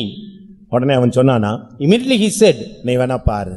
You see, wait and see. உனக்கு ஒரு வாய்ப்பை கொடுத்தேன், அதை நழுவ விட்டு விட்டாய். I have given you a good chance, but you have failed it. நான் இந்தியால காந்தின்னு ஒரு ஆளை தேர்ந்தெடுக்கிறேன் பாரு. I am going to choose Gandhi in India. India இருக்கு வரை அவன் பெயர் இருக்கும். As long as India is there, he will be remembered. அவனுடைய பெயரை நான் இந்த இந்தியாவில பெருமைப்படுத்தி காண்பிக்கிறேன் பாரு. I will make his name famous in India. இன்னைக்கு கூட உங்க பாக்கெட்ல காந்தி இருப்பார். Even today in your pocket there will be Mahatma Gandhi.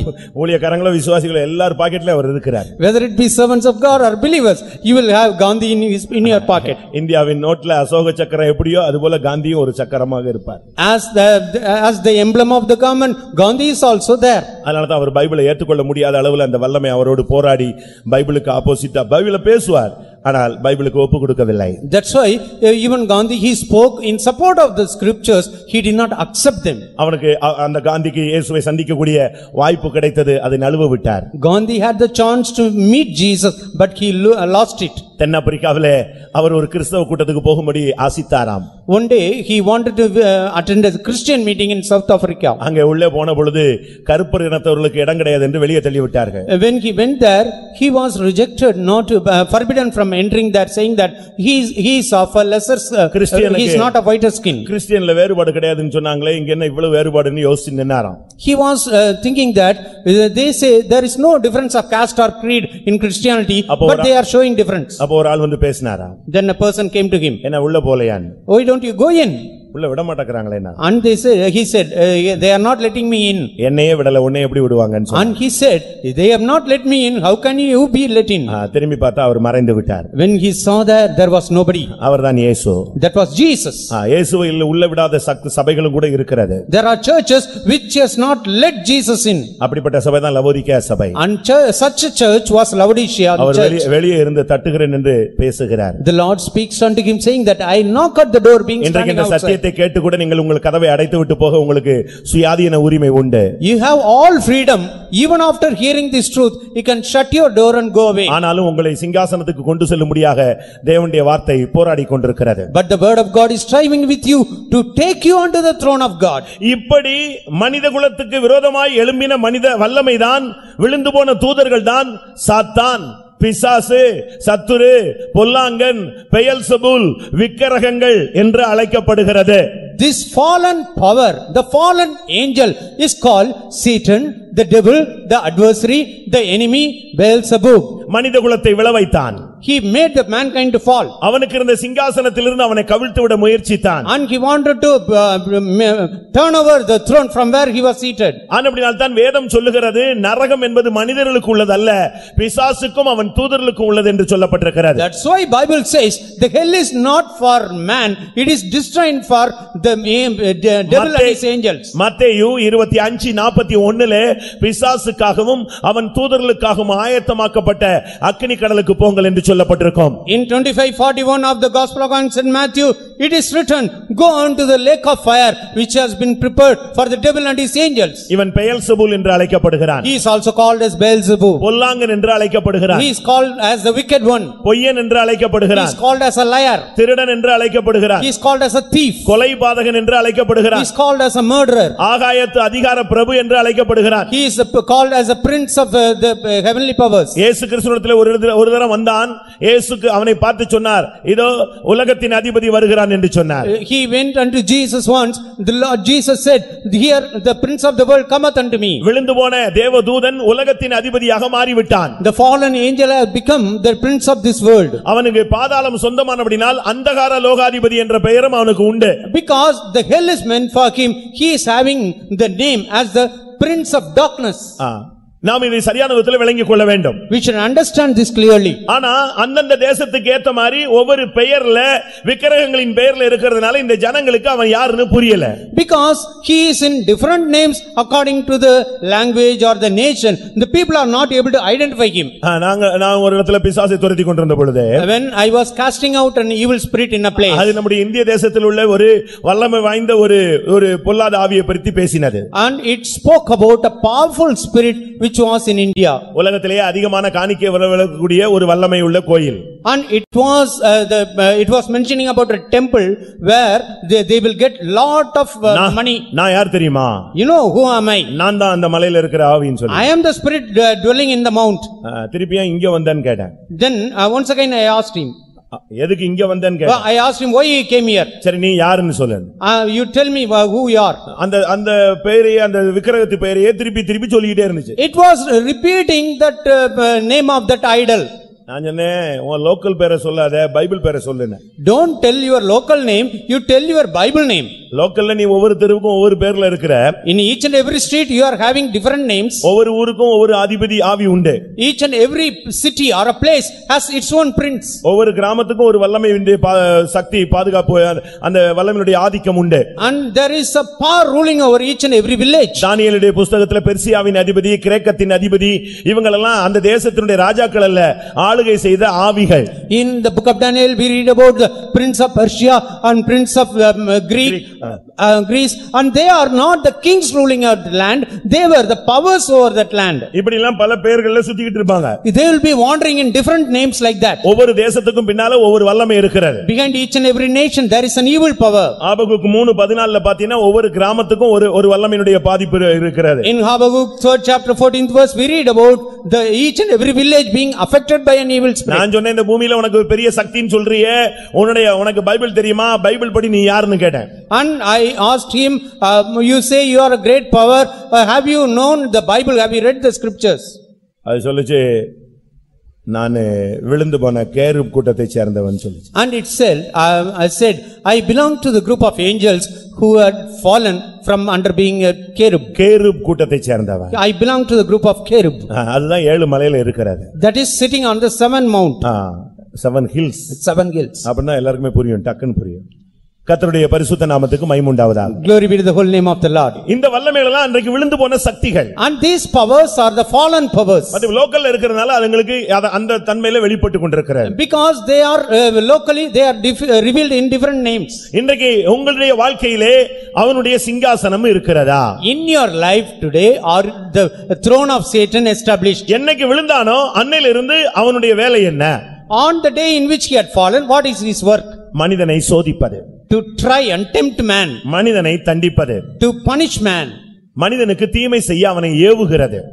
To provoke man to do harm. அவனுக்குள்ள புகுந்து அவனை ஆளுகை செய்வது. To enter into him and rule over him. நீங்கள் வெளிப்படுத்தல் 2:13 பார்த்த பொழுது, when you read in book of Revelation 2nd chapter 13th verse, அங்கே சாத்தானுடைய சிங்காசனம் இருக்கிற இடத்தில் நீ குடியிருக்கிறாய். there it is written, you are dwelling where the Satan's seat is. இந்த கூட்டம் முடியறதுக்குள்ளே நம்முடைய வாழ்க்கையிலே இந்த சாத்தானுடைய தாக்குதல் இருக்கிறதா, அவனுடைய சிங்காசனத்தின் ஆளுகை இருக்கிறதா என்பதை நாம் இந்த முதல் நாளிலே சிந்திக்க வேண்டியது அவசியம். On the first day we have to consider whether our life has been attacked by this power of Satan, whether he is ruling over in our life. அவனுடைய சிங்காசனம் இப்ப வானத்தில் இல்ல, இங்க தான் இருக்கிறார். Now his seat is not in heavenly place, in high places, it is upon the earth. நீங்களும் நானும் சிங்காசனத்துக்கு போக கூடாது என்பதிலே மிகவும் கவனமாக இருக்கிறார். He is much careful that you and me should not reach into the throne of God. Chance கிடைச்சா அவன் ஊழியத்துல கூட அவன் சிங்காசனம் போடுவான். If he gets a chance, he will place his throne in your ministry also. Chance கிடைச்சா அவன் சபையிலேயே கூட சிங்காசனம் போடுவான். If he gets a chance, he will put his seat in your church. அது பெர்கமு சபையில அந்த சிங்காசனத்தை போட்டான் என்று நாம் பார்க்கிறோம். And we see in the church in Pergamos he has placed his seat. பெர்கமு என்று சொன்னால் சர்ப்ப வடிவில் உள்ள ஒரு ஆலயம் இன்னைக்கு அங்க இருக்கு. The Pergamos means in that place even today there is a temple in the shape of a serpent. அந்த சர்ப்ப வடிவில் தான் அந்த கோயிலே இருக்கு அந்த இடத்துல. In the temple is in the form of a serpent. தேவனுக்கும் மனிதனுக்கும் உள்ள ஐக்கியத்தை கெடுப்பது. It will corrupt the defile the communication between God and man. மனிதனுக்கும் உள்ள ஐக்கியத்தை கெடுப்பது. It will defile the communication between man and man. மனிதனுடைய தோல்வியை அறிந்து அவனை விழ வைப்பது. Knowing the weak points of man, he will make him fall. அவனுடைய விசுவாசம், நம்பிக்கை, அன்பை தகர்ப்பது. To destroy the faith, the love and the hope of man. வியாதி, பலவீனம், மரணம், பயம், தோல்வி, விழுகை இவனுடைய ஆயுதங்கள். His weapons are the sickness, death, fear of death and failures. இவனுடைய பிடியிலிருந்து விடுவிக்கும்படியாகத்தான் ஆண்டவராகிய இயேசு கிறிஸ்து மனிதனை தேடி இந்த பூமியிலே வந்தார். In order to deliver man from the clutches of the Satan, Lord Jesus came in the form of man upon this earth. அன்றைக்கு ஏதேன் தோட்டத்திலே மனிதன் விழுந்து விட்டான். On that day in the garden of Eden man fell. அன்றையிலிருந்து அவனுடைய சாத்தானுடைய சிங்காசனம் இந்த பூமியிலே மிகவும் வல்லமையாக ஸ்தாபிக்கப்பட்டு விட்டது. From that day onwards the throne of Satan has been established well upon this earth. மனிதன் தேவனுடைய சிங்காசனத்தை குறித்த அறிவை அற்றுப்போனான். Man has lost the understanding about the throne of God. எல்லாரும் பாவம் செய்து தேவ மகிமை அற்றவர்களாக போனார்கள். All had sinned and lost the glory of God. அப்படிப்பட்ட மனிதனை மீட்கும்படியாகவே மறுபடியும் சிங்காசனத்துக்கு கொண்டு செல்லும்படியாக ஆண்டவராகிய தேவன் தன்னுடைய சொந்த குமாரனை இந்த பூமியிலே அனுப்பினார். In order to redeem man and take him to his glorious throne, God the Father sent his only begotten son into this earth. ஆண்டவராகிய இயேசு கிறிஸ்துவை விசுவாசிக்காதவனுக்கு மறுமையிலே சிங்காசனம் இல்லை. The one who doesn't believe in Lord Jesus Christ will not have the throne in eternity. வானத்திலும் பூமியிலும் சகல ஜாதிகளிலும் ரட்சிக்கப்படும்படி இயேசுவின் நாமமே அல்லாமல் வேறு ஒரு நாமம் கட்டளையிடப்படவில்லை. For the salvation of men in the heaven and the earth, upon the earth, in the midst of men, no other name apart from the name of Jesus has been commanded. வானத்தின் கீழே பூமியின் மேலே மனித ஜாதிகளுக்குள்ளே இயேசு கிறிஸ்துவின் நாமமே அல்லாமல் வேறு ஒரு நாமமும் கட்டளையிடப்படவில்லை. Apart from the name of Jesus, no other name has been commanded for the salvation of man in the midst of the nations upon the heaven or the earth. எந்த மனிதனையும் பிரகாசிப்பிக்கிற அந்த மெய்யான ஒளி எந்த மனிதனுடைய வாழ்வில் பிரகாசித்ததோ அவனுக்கு மாத்திரமே சிங்காசனம். Whomsoever is the life brightened by this true light, will have the throne. இன்றைக்கும் கூட அவனுடைய சிங்காசனம் ஸ்தாபிக்கப்பட்டிருக்கிறது. Even today his seat is established. அநேகர் கேக்குறாங்க சாத்தானுக்கு இவ்வளவு பெரிய பவரான்னு. Many people are asking why Satan is having so much power. நான் முதலாவதே சொன்னேன் அவனுக்கு என்னென்ன வல்லமைகள்லாம் இருந்துச்சு. I already told you what much of power he had. எவ்வளவு சக்தி இருந்ததுன்னு நான் சொன்னேன். How much strength he had. அவனை கீழே தள்ளினார் ஆனா அந்த வல்லமை அவனுக்கு இருக்கிறது. He was thrown down but still he has the same power. இப்போ ஒரு பையன் படிக்கிறான் அவன் நல்ல விதத்துல அறிவை தெரியுறான் ஏதோ ஒரு தவறு பண்ணும் பொழுது அவனுடைய சர்டிபிகேட் புறக்கணிக்கப்படுகிறது. A person studies well but in exam he commits something wrong and his certificate is rejected. அவனுக்கு அந்த சர்டிபிகேட் தான் இல்ல தவிர அந்த அறிவு ஞானம் புத்திலாம் அவன் மண்டைக்குள்ள தான் இருக்குது. Even though the certificate has been rejected unto him, he had learnt all these things. The knowledge, understanding is in his mind. அதுபோல இந்த சாத்தான் விழுந்தாலும் அவனுக்குரிய அந்த சக்திகள்லாம் அவனுக்குள்ள இருக்கிறதுனால தான் முழு மூச்சோடு கிரியை செய்கிறான். Even though in the same way Satan had fallen because he is having the same strength and power, he is working with the full force. இவனுடைய துரைத்தனங்களையும் அதிகாரங்களையும் உரிந்து கொண்டு இயேசு கிறிஸ்து சிலுவையிலே வெளியரங்கமான கோலமாகி சிலுவையிலே வெற்றி சிறந்தார். And Jesus Christ overcame, making manifest all the powers and principalities. இன்றைக்கும் अनेक குடும்பங்களிலே அவன் சிங்காசனம் போட ஆசைப்படுகிறான். Even today in many families he wants to place his seat. நான் சில வசனங்களை உங்களுக்கு முன்பாக வைக்கிறேன். I want to place certain verses before you. நீங்கள் யாராக இருந்தாலும் பரவாயில்லை. Whomsoever you may be. உங்களுடைய வீடுகளிலே அவனுடைய சிங்காசனம் இருக்கா இல்லையான்னு நீங்களே இப்போ செக் பண்ணி முடிச்சிடலாம். You yourself can check whether you have the throne of Satan in your home or not. Sugar கூடி இருக்கா குறைஞ்சிருக்கான்னு வீட்ல இருந்தே நீங்க செக் பண்ணிக்கிறீங்க. At home you check your diabetes level. அதுபோல இப்ப வசனம் கேட்கும்போது இப்ப செக் பண்ணிரலாம் உங்க ஃபெய்த்தம்ல எந்த சிங்காசனம் இருக்கு உங்க வீட்ல எந்த சிங்காசனம் இருக்கு உங்க புருஷன்ட்ட எந்த ஆவி இருக்குன்னு கண்டுபிடிச்சிருவீங்க. When you examine in the light of the verses quoted now you can find out which Satan where the Satan seat in your சாத்தானுடைய சிங்காசனம் உன் வாழ்வில் இருந்தால் நான் சொல்லுகிற சில காரியங்களிலே சில அம்சங்கள் உனக்குள் இருக்கக்கூடும். If the throne of Satan is in your life, the Satan of the things I mentioned will be found in your life. அது இருந்தால் அவனுடைய சிங்காசனம் இருக்கிறது இல்லாவிட்டால் அவனுடைய ஆளுகை இருக்கிறது இல்லாவிட்டால் அவனுடைய வல்லமையை உனக்குள்ளே ஸ்தாபிக்க பிரயாசப்படுகிறான் என்பதை நீங்கள் விளங்கிக் கொள்ள வேண்டும். If those things are found in you, you should understand that he is having his throne in you, or he is having his dominion in you, he is having his principality in you, or he is having a power over you. சகரியா 3ஆம் அதிகாரம் Zechariah 3rd chapter. முதல் 2-3 வசனங்களை நான் பார்க்கும் பொழுது First 2-3 verses if you read. நான் சொல்லுகிற point எல்லாமே சாதாரணமானவர்களுக்கு அல்ல ஆவிக்குரியவர்களுக்குள்ள பாயிண்டை சொல்லுகிறேன். I am not telling the things which are not for others, I am telling this for spiritual people. ஒரு ஆவிக்குரிய மனிதனுக்கே இவ்வளவு தாக்குதல் இருக்குன்னா உலகத்துல இருக்கிற மனுஷனுக்கு எவ்வளவு இதைவிட பாதிப்பு இருக்குன்னு நீங்க பார்க்கணும். If a spiritual person is facing so much attack from Satan, you can imagine how much more the men in the world are being affected. சிங்காசனம்னு ஒண்ணே பரலோகத்துல உள்ள சிங்காசனம் முதல்ல இங்க இருக்கிற சிங்காசனத்தெல்லாம் கிளியர் பண்ணாதான் அடுத்த சிங்காசனம் கிடைக்கும். A throne doesn't mean you can go straight to the throne in heaven. You have to clear all other thrones in your life, then only you will get the throne in heaven. இவனுடைய பாதிப்பு நமக்குள்ள இருக்கும் வரைக்கும் நம்ம அந்த சிங்காசனத்துக்கு போக முடியாது. As long as we are having that effect of Satan in us, we cannot go to that throne. பச்சை மரத்துக்கே இந்த பாடுனா பட்டை மரத்துக்கு என்ன பாடு? If this green tree is being affected so much, how much more the dry tree? சகரியா 3ஆம் அதிகாரத்திலே பார்க்கும் பொழுது In Zechariah 3rd chapter, பிரதான ஆசாரியனாகிய யோசுவாவை எனக்கு அவர் காண்பித்தார். there it is written, he showed me Joshua the high priest. கர்த்தருடைய தூதனுக்கு முன்பாக அவன் நின்று கொண்டிருந்தான். He was standing before the angel of God. சாத்தான் அவனுக்கு விரோதம் செய்ய அவன் வலது பக்கத்திலே நின்றான். Satan was standing at his right hand to resist him. நாம பார்க்கிறது ஒரு சாதாரண இஸ்ரவேல் புத்திரன் அல்ல. We are not seeing an ordinary Israelite. அவன் ஒரு ஆசாரி சாதாரண ஆசாரியனும் இல்ல. He was not an ordinary priest also. அவன் ஒரு பிரதான ஆசாரியன். He was the high priest. ஆனா அவனுடைய லைஃப்ல நீங்க பாத்தீங்கன்னா சைடுல இன்னொரு எஃபெக்ட் நிக்குது ஒரு சக்தி நிக்குது. If you see his life, there is another effect, another power standing on his side. கர்த்தரை உன்னுடைய வலது பக்கத்திலே நீ வைத்திருக்க வேண்டியது அவசியம். It is necessary to keep the Lord at your right hand. ஆனா இந்த பிரதான ஆசாரியனுக்கு வலது பக்கத்திலே சாத்தான் நிற்கிறான். But here Satan is standing at the right hand of the high priest. எப்ப சான்ஸ் கிடைச்சாலும் எங்கேனாலும் அவனுக்கு தீங்கு செய்யணும்ங்கிறது அவனுடைய policy. His policy is to harm this man whenever he finds a chance. இன்றைக்கு நீங்கள் உங்களிலே ஒரு சிலர் சொல்லுகிறார்கள் ஏதோ ஒரு வல்லமை என்னை ஃபாலோ பண்ணுதுன்னு சொல்றாங்க. Some of you are telling some power is following after me. நான் படுக்கும்போது அதை உணர்றேன். When I lie down to sleep, I feel it. என் வீட்ல அது கிராஸ் பண்றதை உணர்றேன். I feel it is crossing my home. என்னுடைய பயணத்துல ஒரு சக்தியை உணர்கிறேன். In my journey I feel it.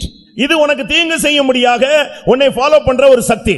It is a power that is following after you to harm you. காரணம் உன்னுடைய வாழ்க்கையிலே சில அழுக்கான கந்தைகள் இருக்கிறது. Because there are certain filthy rags found in your life.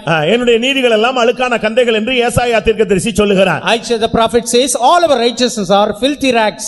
அவனுடைய சிங்காசனம் இருந்தா அவன் உன் கூடயே இருப்பான். If he is having a throne, he will be with you. வாய்ப்பு கிடைக்கும்போது உன்னை தட்டிடுவான். When he gets a chance, he will make you fall. அவனுடைய கான்செப்ட் என்ன? What is his concept? நீ யாரா இருந்தாலும் பரவாயில்லை. Whomsoever you may be. தோல்வி இருக்குமானால் உனக்கு தீங்கு செய்ய முடியும். If there is a failure in you, he can harm you. அது யாருன்னு அவனுக்கு பட்சபாதம் கிடையாது. He is not respecter of persons. எங்கே தோல்வி இருக்கோ, எங்கே அழுக்கு இருக்கோ, எங்கே சுய இருக்கோ, அங்கே அவனை தாக்க அவன் எங்க ஃபெய்த்தம்லயே இருந்தாலும் அவனை தாக்குறதுக்கு அந்த சக்தி ஃபெய்த்தம்க்குள்ளே வருகிறது. Where there is failure, where there is filth, where there is defeat, he is having the power to affect the person even in faith homes. எவ்வளவு நிர்பந்தமான ஒரு நிலவரம் பாருங்கள். What a wretched state. கர்த்தருடைய சமூகத்தில் வந்து நிக்கும் பொழுது அந்த வல்லமை அவனோடு கூட வந்து நிற்கிறது. இப்போ இந்த கூட்டத்தில் எத்தனை பேருக்கு பின்னால என்னென்ன நிக்குதுன்னு உங்களுக்கே தெரியும். When he was standing in the presence of God, this evil power was standing at his right hand. Even in this meeting you are seated here, you yourself know what powers are standing behind you. 1 நாளாகமம் 21:1 பார்க்கும் பொழுது First book of Chronicles 21st chapter first verse. அபிஷேகம் பண்ணப்பட்ட தாவீதை ஒரு சக்தி ஏவ ஆரம்பித்தது. One evil power started to provoke David, who was anointed king. சரியான ஒரு அபிஷேகம் பெற்ற ஒரு மனிதன். He was having a great anointing. ஆனா இந்த வல்லமை அவனுக்குள்ளே புகுந்து அவனை வேறு விதத்துல தவறான காரியங்களை செய்ய ஏவ ஆரம்பித்தது. But this evil power entered into him and provoked him to do evil things. எப்படிப்பட்ட ஒரு நிலவரம் பாருங்க. What kind of state he was in? அது என்ன தவறு? What was that wrong thing? ஜனத்தை என்ன சொல்லுவது? He was to number the children of ஜனத்தை God. என்னனும்னா அதுக்கு ஒரு பிரமாணம் இருக்கு. There is a law to number the people. அதுக்கு ஒரு பலி செலுத்த வேண்டும். He has to offer sacrifices. அதுக்கு ஒரு பிரமாணம் இருக்கு. There is a law. இந்த பிரமாணத்தெல்லாம் மீறி துணிகரமாக ஒரு அபிஷேகம் பெற்றவனை தவறான வசனத்துக்கு புறம்பான ஒரு வாழ்க்கை வாழ ஏவினது இந்த சக்தி. Transgressing all these laws and statutes, this evil power provoked this anointed person to do this evil doing. நான் ஒரு 10-15 பாயிண்ட் உங்க முன்னால வைக்கிறேன். I will place 10-15 points before you. அதுல நீங்க எதையாவது ஒண்ணு நீங்க பாருங்க. உங்க இங்க இருக்கிற எல்லாருக்குள்ளயும் ஏதாவது ஒரு பாயிண்ட் இருக்கும்னு நான் விசுவாசிக்கிறேன். I think that all of you here will have at least one point in you. இல்லன்னு சொன்னாலும் உள்ளுக்குள்ள இடிக்கும். If you say I don't have, you will be caught. இன்னும் போக போக மெஜாரிட்டி தான் அதுல வருமே தவிர மைனாரிட்டி வராது. When it goes up, the points are going on, the majority will be found in that, not minority. ஏனென்றால் ஒரு வல்லமை அவனை ஃபாலோ பண்ணிட்டே வந்தது. Because this power was following him. தாவீதை ஒரு சக்தி ஏவி விட்டது. அவன் தவறு செய்தான். ஆயிரக்கணக்கான ஜனங்கள் செத்து போனார்கள். The evil power provoked David and he did a wrong thing and thousands of people died. யோபு முதலாம் அதிகாரம் Book of Job first chapter 6-8 வசனங்களிலே பார்க்கும் பொழுது 6th and 8th chapter ஆண்டவர் கேட்கிறார், என் தாசனாகிய யோபின் மேல் கவனம் வைத்தாயேன்னு. ஆம் ஆம் என்று சாத்தான் பதில் கொடுத்தான். The Lord asked the question, have you set your eyes upon my servant Job? And Satan said yes. உத்தமன் மேல் கவனம் வைக்கிறான். He is setting his eyes upon the upright. சன்மார்க்கனுக்கு மேலே கவனம் வைக்கிறான். He is setting his eyes upon the righteous. தேவனுக்கு பயந்தவர்கள் மேல் அவன் கவனம் வைக்கிறது. He is setting his eyes upon the people who fear God. பொல்லாப்புக்கு விலகுகிற மனிதனை அவன் கவனம் வைக்கிறான். He is setting his eyes upon the people who eschew evil. யோபு என்ன தவறும் செய்யல. Job did not do anything wrong. நீங்க நினைக்க கூடாது ஏதாவது தவறு செஞ்சனால தான் பிரச்சனை வந்துச்சுன்னு. அப்படி அல்ல. தவறே நீ செய்ய வேண்டாம். ஆனா உன் மேல ஒரு வல்லமை கவனம் செலுத்தி கொண்டே இருக்கும். You should not think that because he had done something wrong this calamity came upon Job. You need not do anything wrong, still the evil power is eyeing you. உனக்கு நஷ்டத்தை உண்டு பண்ண. To make you encounter loss. எப்படி ஆயினும் நீ தேவனுடைய கையில இருந்து அவன் கைக்கு வரணும்னு அவன் ஆசைப்படுறான். He wants to somehow take you out of the hand of God, make you fall down from the hand of God and come in his hand. நீங்க வீட்ல போய் அந்த முதலாம் அதிகாரத்தை படிச்சு பாருங்க. You can read the first chapter. இரண்டாம் அதிகாரத்தையும் படிச்சு பாருங்க. You can read the second chapter. அவன் கேக்குறான், அவன் உம்முடைய கையில இருக்கிறான், அதனால ஒண்ணுமே செய்ய முடியலன்னு. He is telling that Job is in your hand, that's why I cannot do anything to him. உடனே ஆண்டவர் சொல்றாரு, Immediately the Lord says, அவனுக்கு உண்டானதெல்லாம் உன் கையில் கொடுக்கிறேன்னாரு. all that he has are in thine hand. அந்த பவர் கிடைச்ச உடனே அவன் கையில கிடைச்ச அந்த 10 பிள்ளைகளையும் கொன்னுட்டான். When he got that power, immediately he killed the 10 children. ஆடு மாடு ஐஸ்வர்யம் எல்லாத்தையும் எடுத்துட்டான். He killed the sheep, the oxen, the camels, everything. திரும்ப ஆண்டவர்ட்ட வந்து கேக்குறான். Once again he came to God and asked him, அவர் சொன்னார், என்ன உன்னால என்ன பண்ண முடிந்தது? அவன் பாரு அசையாமல் இருக்கிறான். what you were able to do? He is unmoved. நீங்க அவனை தொடறதுக்கு டைம் எனக்கு சான்ஸ் கொடுக்கலன்னா. You give me chance to touch him. இதோ அவன் உன் கையில் இருக்கிறான், பிராணனை தப்பவிடுன்னு சொன்னார். Still the Lord said, he is in your hand, but let him live. பயங்கரமான வியாதி அவனை தாக்கியது. Terrible sickness affected him. அவனுடைய கவனம் உத்தமர்கள் மேல். And his eyes are upon the upright. விசுவாசத்துல பயங்கரமாக போராட்டத்தை சந்திக்கிறீர்களா? Are you finding great fight in the faith? அவனுடைய சிங்காசனம் உனக்கு விரோதமாய் போராடுகிறது. His throne is working against you. அவனுடைய தாக்குதல் உனக்கு விரோதமாய் எழும்பி இருக்கிறது. His attack has come against you. அடுத்ததாக முதலாம் தெசலோனிக்கேயர்ல பார்க்கும் பொழுது, when you turn to 1 Thessalonians, இரண்டாம் அதிகாரம் 18ஆம் வசனத்திலே, 2nd chapter 18th verse, Pavul ஒரு பெரிய ஊழியம் செய்ய ஆசைப்படுகிறார். Paul wants to do a big ministry, but அந்த ஊழியம் அவரால் செய்யவே முடியல. but he was not able to do that ministry. கடைசில நிருபத்தில் எழும்போது சொல்கிறார், சாத்தான் என்னை தடை பண்ணினான். Finally in the epistle he says, the Satan had forbidden me. ஊழியம் செய்ய ஆசை உண்டு, வாய்ப்புகளை தேடுகிறான், முயற்சி எடுக்கிறான். ஒரு பெரிய அப்போஸ்தலன், வல்லமை வாய்ந்த தேவனுடைய மனிதன், தேவனை முகமுகமாக ஒளியின் மூலமாய் சந்திக்கிறவன். ஆனால் அவனுக்கும் ஒரு போராட்டம் இருந்தது. அவன் நினைச்ச ஊழியத்தை செய்யவே முடியல. He was a great apostle. He had seen the Lord in a great light, and he was a great apostle, having a great power, having great faith, but still he was not able to work against that power that was working against his ministry. தன்னுடைய சிங்காசனத்தின் வல்லமையை பயன்படுத்தி அவன் அந்த ஊழியத்தை செய்ய முடியாமல் தடை பண்ணினான் என்று பவுலே அறிக்கை பண்ணுகிறார். Paul himself confesses that Satan used his power of his throne and forbidden him from doing the ministry. மத்தேயு 16ஆம் அதிகாரத்தை பார்க்கும் பொழுது, Matthew's gospel 16th chapter 22 23 வசனங்களிலே 22 and 23, இயேசு கிறிஸ்து பாடுபடுதலை குறித்து பேச ஆரம்பித்தார். There Jesus started to speak about loving the suffering. பிரதான அப்போஸ்தலனாகிய பேதுரு வந்தான். The chief apostle Peter came there. ஆண்டவரே, உமக்கு இப்படி சம்பவிக்க கூடாது. Oh Lord, this should not happen to you. அப்படி ஒரு சம்பவம் நடந்தால் நான் அனுமதிக்க மாட்டேன். Yeah, if this happens unto you, I cannot withstand நீர் it. பாடுபட கூடாது. You should not suffer. இந்த வார்த்தையை கேட்ட உடனே இயேசு சொன்னார், அப்பாலே போ சாத்தானே சொன்னார். Immediately on hearing this word, Jesus said, get thee behind me, Satan. கிறிஸ்துவுக்காக பாடுபட கூடாது என்கிற போதகம் சாத்தானுடைய போதகம். The preaching of Satan is the preaching saying you should need not suffer for Christ. கிறிஸ்துவ வாழ்க்கை சுகபோக வாழ்க்கை அல்ல, அது சிலுவை பாதை. The Christian life is not a comfortable life, it is the path of cross. எப்ப பாடுபட கூடாதுங்கற ஒரு மைண்ட் உனக்குள்ள வந்துருச்சோ அன்றைக்கே உனக்குள்ள சாத்தானுடைய ஆதிக்கம் வந்து விட்டது என்று அர்த்தம். When you have the mind not to suffer, that means the reign of Satan has come in you. அது குடும்பத்திலும் சரி, உன்னுடைய வேலை ஸ்தலத்திலும் சரி, ஊழியத்திலும் சரி, என்றைக்கு பாடுபட கூடாதுங்கற கான்செப்டை நீ அக்செப்ட் பண்ணிட்டியோ அன்றைக்கு சாத்தானுடைய சிங்காசனம் உனக்குள் ஸ்தாபிக்கப்பட்டு விட்டது. Whether it be in your family or in your working place, on your church, where you are not ready to suffer, that means the throne of God, Satan has been established in you. Mark 4ஆம் அதிகாரம் 14ஆம் வசனத்தை பார்க்கும் பொழுது, Mark Gospel 4th chapter 14th verse, இந்த வல்லமை வசனத்தை எடுத்து போடுகிறது. This power takes away or plucks out the word of God. ஒரு மனிதனுக்குள்ளே விதைக்கப்பட்ட வசனத்தை அது எடுத்துக்கொள்கிறது. It is takes away the word of God which has been sown in a man. பிரசங்கம் கேட்கும்போது ரொம்ப இன்ட்ரஸ்டா இருக்கும். When we hear the message, it is so interesting. ஆனா கொஞ்ச நேரத்துல அந்த வசனத்தை எடுத்துருவான். But after a while, it is taken away. Mark 4:15 நீங்க இதை பார்க்க முடியும். You can read about that in Mark 4:15.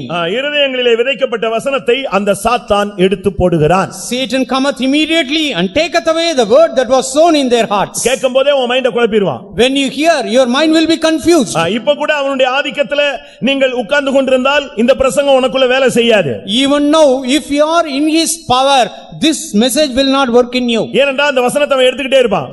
Because he will take away this word.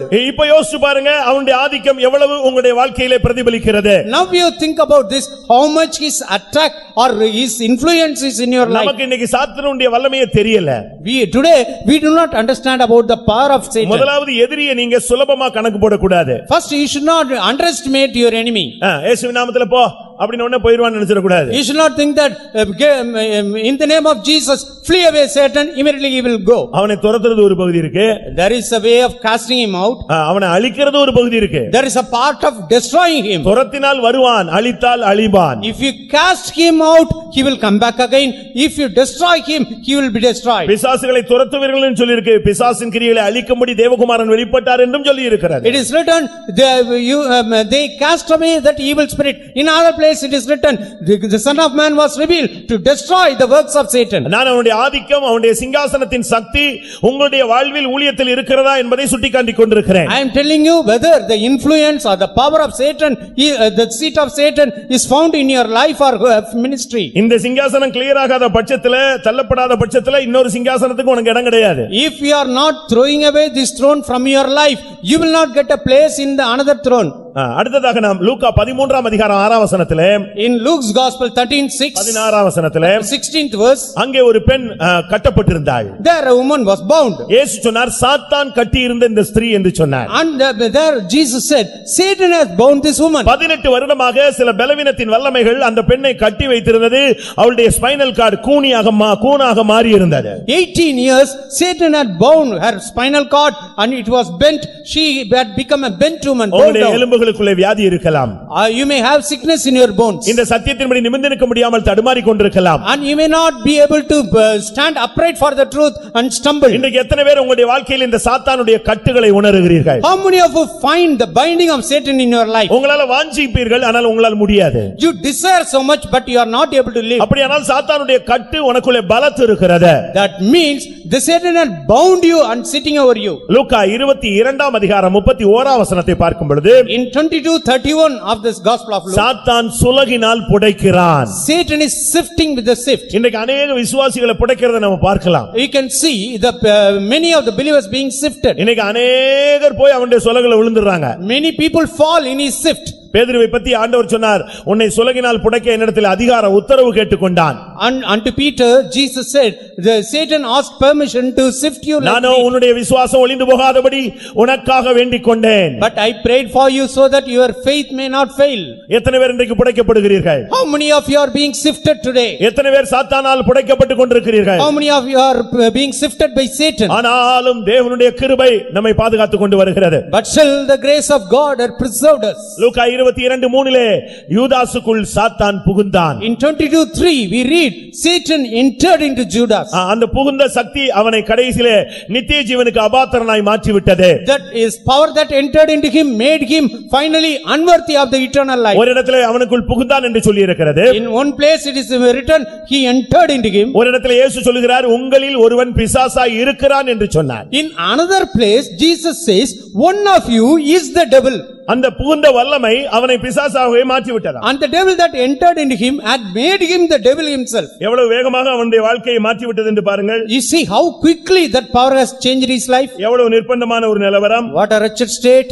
யோவான் 6ஆம் அதிகாரம் 70ஆம் வசனத்திலே இதை பார்க்கலாம். John's gospel 6:70 you can அங்கே சொல்லியிருக்கு, உங்களிலும் ஒருவன் பிசாசாய் இருக்கிறான். One of you is a devil. ஒருவனுக்குள் சாத்தான் புகுந்தால் அவனை சாத்தானாகவே மாற்றி விடுகிறான். If a devil enters into a man, he is making that person into a devil. அப்போஸ்தலர் 5ஆம் அதிகாரத்தை பார்க்கும் பொழுது, in Acts of Apostles 5th chapter 3ஆம் வசனத்திலே அனனியா சப்பீராளுடைய இருதயத்தை சாத்தான் நிரப்பி பொய் சொல்ல வைத்தான். in 3rd verse we read that the Satan filled the hearts of Ananias and Sapphira and made them to lie. நான் சொல்ற ஆளுங்க எல்லாம் சாதாரண ஆளுகளே கிடையாது. I am not telling about ordinary people. எல்லாம் பைபிள்ல ரொம்ப டாப் கிளாஸ்ல இருந்தவங்க தான். All were in the scriptures in top class. எவ்வளவு ஆனால் அவர்களுக்கு விரோதமாய் இந்த வல்லமை போராடுகிறது. But these powers were striving, evil powers were striving against them. என்ன வந்தாலும் அவங்க சிங்காசனத்துக்கு போயிடுவாங்கன்னு தெரியும். ஆனாலும் தன்னுடைய சிங்காசனத்தை வைத்து அதை மோதுகிறார். And they the power evil power knows that they will go to throne. That's why he is fighting with his power. 2 கொரிந்தியர் 12ஆம் அதிகாரம் 7ஆம் வசனத்தை பார்க்கும் பொழுது, 2 Corinthians 12th chapter 7th verse, அப்போஸ்தலனாகிய பவுல் சொல்கிறார், என் சரீரத்துல ஒரு முள் இருக்கு, அது சாத்தான் என்னை குட்டும் தூதனாய் இருக்கிறதுன்னு சொன்னாரு. Apostle Paul says there is a thorn given in my flesh, it is the angel of Satan to prickle me. ஒரு பக்கத்துல நிருபம் எழுதி கொண்டே இருக்கிறார். On one side he is writing the epistles. சபைகள் உறுதிப்பட்டு கொண்டே இருக்கிறது. And the church is being ஆனா established. சரீரத்துல ஒரு முள். But there is a thorn given in the flesh. அதை குறித்து பவுல் சொல்கிறார், சாத்தான் என்னை சாத்தானுடைய தூதன் என்னை குட்டுகிற சாத்தானுடைய தூதனாய் இருக்கிறதுன்னு சொன்னார். It is written there, the messenger of Satan to buffet me. எத்தனை பேருக்கு இந்த குட்டுதல் இருக்கிறது? How many of you are having it in your ஒரு பக்கத்துல ஸ்பிரிச்சுவல் ஷைனிங், இன்னொரு பக்கத்துல பார்த்தா இவன் குட்டிக்கிட்டே இருக்கான். On one side spiritually shining, on the other side Satan is buffeting them. எத்தனை பேருடைய சரீரத்துல இந்த முள் குத்தி கொண்டிருக்கிறது? In how many people's body, the flesh, this thorn is pricking. இது அவனுடைய சிங்காசனத்தினுடைய கதிர்கள். It is the சிங்காசனத்தினுடைய race and the race of his throne. யோசித்து பாருங்க. You just think about this. உங்களில் எத்தனை பேர் இப்படிப்பட்ட தாக்குதலுக்குள்ளே சிக்கி இருக்கிறீர்கள்? How many of you are caught in the attack of இந்த முதலாம் கூட்டத்திலேயே அவருடைய சிங்காசனம் இன்னைக்கு உடைக்க போறோம். In the first meeting itself we will break down his throne. வெளிப்படுத்தல் 2:9 தூஷிக்கிறவன் என்று சொல்லப்பட்டிருக்கிறது. In the second chapter 9th verse of the book of Revelation he is called as a blasphemer. Mark 1:13 தூண்டுபவன் என்று சொல்லி இருக்கிறது. Mark 1:13 he is called as சோதிப்பவன் என்று சொல்லி இருக்கிறது. சோதிப்பவன். he is the tempter. சோதனைக்காரன். The tempter. உனக்கு டெய்லி பரீட்சை. He will be tempted daily. ஒரு பிரச்சனை முடிஞ்ச உடனே அடுத்த பிரச்சனை. When one problem ends another problem. எதிலையாவது நீ சிக்குவாயா என்பதுதான் அவனுடைய கணிப்பு. He is trying to beguile you, entangle you in some problem. நல்ல ஆவிக்குரிய புருஷன் மனைவிக்குள்ள புகுந்து தூண்டுறான். And it will provoke between good spiritual husband and wife. நல்ல ஆவிக்குரிய குடும்பங்களுக்குள்ள புகுந்து மாம்சத்தை உண்டு பண்ணுகிறான். And in between the spiritual husband and wife he will create carnality. 1 கொரிந்தியர் 7:5 இந்த வார்த்தை சொல்லப்பட்டிருக்கிறது. It is written in 1 Corinthians 7:5. சாத்தான் உங்களை தூண்டுகிறான். Satan is provoking you. அப்போஸ்தலர் 26:18 பார்க்கும் பொழுது சாத்தான் உன்மேல் அதிகாரம் செய்கிறான். Acts of Apostles 26 chapter 18th verse, Satan is ruling over you. இதைத்தான் கொலோசியர் 1:13 பவுல் சொல்கிறார், இருளின் அதிகாரம். Colossians 1:13 Apostle Paul says the power of darkness. நான் ஒரு 15 பாயிண்ட் சொன்னேன். I have told you 15 points. இப்போ யோசிச்சு பாருங்க. Just consider now. இவங்க எல்லாம் சாதாரண ஆட்கள் கிடையாது. These are not ordinary people. ஒருவன் பிரதான ஆசாரியன். One was the high priest. ஒருவன் அபிஷேகம் பெற்ற ராஜா. One was the anointed king. ஒருவன் உத்தமன். One was upright. ஒருவன் அப்போஸ்தலன். One was apostle. ஒருவன் பிரதான அப்போஸ்தலன். One was a chief apostle. ஒருவன் நல்ல பிரசங்கத்தை கேட்ட மனிதன். One who heard the message well. 18 வருஷம் ஜெபாலயத்துக்கு போன ஒரு பெண். And a woman who went to 18 years unto the synagogue. என்ன வந்தாலும் உமக்காக சாவேன்னு சொன்ன ஒரு மனிதன். A man who said I will die for you. 3 வருஷம் இயேசுவுக்கு பின்னால அந்த காணிக்கை காசை தூக்கி கொண்டு சுமந்த மனிதன். And a man who took the offering bag behind Jesus. தன்னுடைய ஊழியத்தின் நிமித்தம் சமநிலை பிரமாணத்தின் அடிப்படையிலே தன்னுடைய சொந்த சொத்தை வித்து அப்படியே அப்போஸ்தலருடைய பாதத்தில் வைக்கும்படியாக வந்தவர்கள். And the persons who want to sell their position and place it in the feet of the apostles according to the law of equality. ஒளியின் மூலமாக தேவனை சந்தித்த மனிதன். A man who met God, met the Lord through the light. நல்ல ஆவிக்குரிய ஜீவிதத்திலே கர்த்தருடைய வருகைக்காக காத்துக் கொண்டிருந்த கொரிந்தியர் சபை. And the Corinthian church which was awaiting in the good spiritual life the coming of the Lord. ஆனா இவங்க அவ்வளவு பேருக்கும் இந்த போராட்டம் இருந்துட்டே இருக்கு. But all these people face this temptation and trial. ஏனா அவங்க எல்லாரும் சிங்காசனத்துக்கு போக கூடியவர்கள். Because they were all destined for that throne. ஜெயங்கொண்டு பிதாவின் சிங்காசனத்திலே இயேசுவோடு கூட போய் உட்கார கூடியவர்கள். They were able to overcome and be seated with Jesus in the throne of the Father. இதுதான் அவனுடைய கணிப்பிலே ஏற்றுக்கொள்ள முடியவில்லை. That was not acceptable unto Satan. ஆனபடினால ஏதாவது ஒரு தீங்கு செய்யணும். That's why to do some harm. சில மரணத்தை உண்டு பண்ணணும். Somewhere to make him die. சில தோல்வியை உண்டு பண்ணணும். Some failures. சில வியாதியை உண்டு பண்ணணும். Some sickness. சில பொய் சொல்ல வைக்கணும். Make them to lie. சில பலவீனத்தை ஏற்படுத்தணும். Bring weakness in them. கொஞ்சம் தூஷிக்க வைக்கணும். Make them blaspheme. வசனத்தை அப்படியே எடுத்துட்டு போயிரணும். Take away the word of God. இதெல்லாம் அவனுடைய சிங்காசனத்தினுடைய வல்லமையுடைய சக்திகள். These are the powers of the throne of Satan. ஆனால் இயேசு பவுல் என்ன சொல்லுகிறார்? But what does Apostle Paul say? 1 கொரிந்தியர் 3ஆம் அதிகாரத்திலே 1 Corinthians 3rd chapter. நீங்களே தேவனுடைய ஆலயம். You are the temple of God. அந்த தேவனுடைய ஆலயத்திலே பிசாசுக்கு ஆசனம் இருக்க கூடாது. The Satan should not have his seat in the temple of God. இயேசு ஒரு நாள் தேவாலயத்துக்குள்ளே போன பொழுது One day when Jesus went to the temple, அங்கே புறா விக்கிறவர்கள் ஆசனம் போட்டு உட்கார்ந்திருந்தார்கள். there the people selling the doves were seated on the seat. இயேசு அங்கே போய் சுத்திகரித்து அந்த புறா விக்கிறவருடைய ஆசனங்களை கவிழ்த்தார். The Lord Jesus sanctified the temple, overthrowing the seats of the people. வேதம் சொல்லுகிறது கவிழ்ப்பேன் கவிழ்ப்பேன் கவிழ்ப்பேன் என்று ஆண்டவர் பேசுகிறார். The Lord says I will overturn thrice. அருமையான சகோதரனே சகோதரியே, உன்னுடைய வாழ்வில் இந்த சாத்தானுடைய சிங்காசனத்தின் தாக்குதல் இருக்கிறதா? Dear brother, dear sister, in your life is the effect or influence of Satan's throne is seen in your life?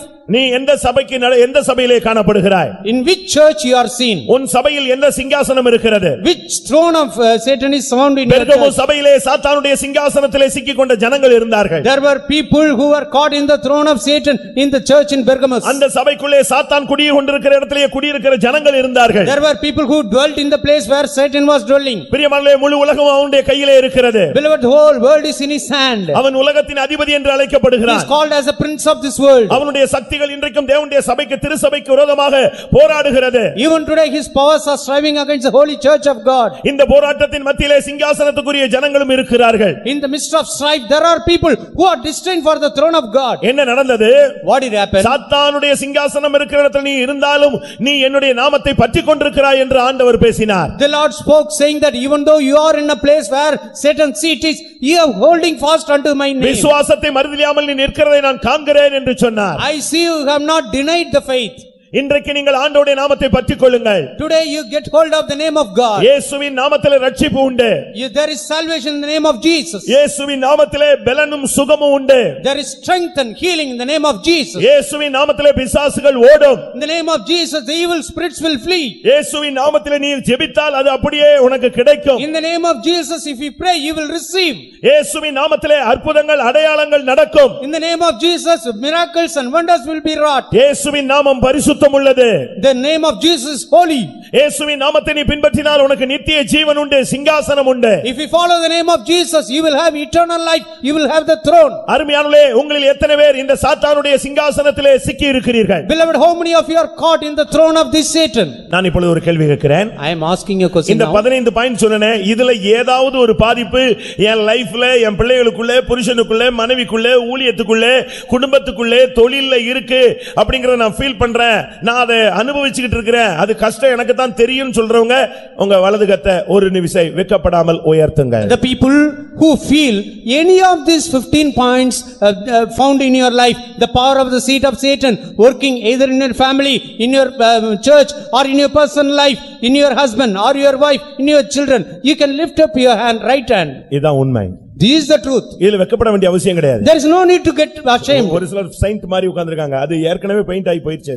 There are certain people who are seen as saints but they have already fainted and gone. முழு உலகம் அவனுடைய சிங்காசனத்தின் தாக்குதல்ல இருக்கு. மெயினா தாக்கப்படுறது தேவனுடைய பிள்ளைகளே. The whole world is under his attack, especially he is attacking the children of God. இன்னைக்கு அவனுடைய சிங்காசனத்தை கவிழ்க்கணும், அதிலிருந்து விடுதலை வேணும்னு சொன்னா கண்களை மூடுங்க. If you want to overthrow his throne and you want to overcome, you close your eyes now. நிச்சயமா எனக்கு விடுதலை வேணும்னு சொன்னா நெடுமுழங்கால் போடுங்க. If you want deliverance, definitely you be on your knees. முதல் நாள்ல அவனுடைய சிங்காசனத்தை கவிழ்ப்போம், இரண்டாம் நாளிலே நம்முடைய சிங்காசனத்தை ஸ்தாபிப்போம். On the first day we will overturn his throne, on the second day we will establish our own throne. அவன் சிங்காசனத்தை வச்சிட்டு அடுத்த சிங்காசனத்தை ஸ்தாபிக்க முடியாது. If he is having his throne in us, the other throne cannot be established. அவனுடைய வல்லமையை நீங்க உடைக்க வேண்டியது நம்முடைய கடமை. Our duty is to destroy his throne. இவைகளுக்கு மத்தியிலே நீ அவருடைய நாமத்தை பற்றிக் கொண்டிருக்கிறதை கர்த்தர் அறிந்திருக்கிறார். The Lord knows that in the midst of all this you are holding fast on the name of the Lord. இவைகளுக்கு மத்தியிலே விசுவாசத்தை காக்கும்படியாக நீ போராடி கொண்டிருக்கிறதை கர்த்தர் அறிந்திருக்கிறார். The Lord knows that in the midst of all this you are striving to keep your faith. கர்த்தாவே, இன்றைக்கு அவனுடைய சிங்காசனத்தை உடைத்து, நான் அவனுடைய சிங்காசனத்தின் நடுவிலே இருந்தாலும் அவனுடைய சிங்காசனத்தை உடைத்து உம்முடைய சிங்காசனத்தின் வல்லமைக்குள், அதிகாரத்துக்குள், ஆளுகைக்குள் என்னை கொண்டு வாரும் என்று சொல்லுகிறவர்கள் உங்களுடைய வலதுகரத்தை உயர்த்துங்கள். கர்த்தருடைய வல்லமை உங்களை விடுவிக்க போகிறது. If you say I am found under the power of the seat of Satan, I want to destroy and overthrow his throne, and I want thy power to come and work in me, such people lift up your right hand, the power of God will come and visit you now. எத்தனை வல்லமை உனக்கு விரோதமாக எழுந்தாலும் நீ பயப்படாதே. You need not be afraid. Whatever power may come against you, உன் வலது பக்கத்திலும் இடது பக்கத்திலும் 1000 10,000 விழுந்தாலும் அது உன்னை சேதப்படுத்தாது என்று சொன்னவர் இதோ நம்முடைய மத்தியிலே உலாவிக் கொண்டிருக்கிறார். the Lord who's promised that even though 1,000 may fall on your side, 10,000 may fall on your right side, you will not be affected. ஒன்று நிச்சயம், one thing is sure, இன்றைக்கு அவனுடைய கட்டுகள் அவிழ்க்கப்பட போகிறது. today his bonds are being released. இன்றைக்கு உனக்கு தீங்கு செய்யும்படியான அந்த சத்துரு உன்னை விட்டு ஓடி போக போகிறான். The enemy who is working against you, he is going to run away from you. உன்னுடைய ஊழியத்தை தடை பண்ணின ஆவி இன்றைக்கு சங்காரம் பண்ணப்பட போகிறது.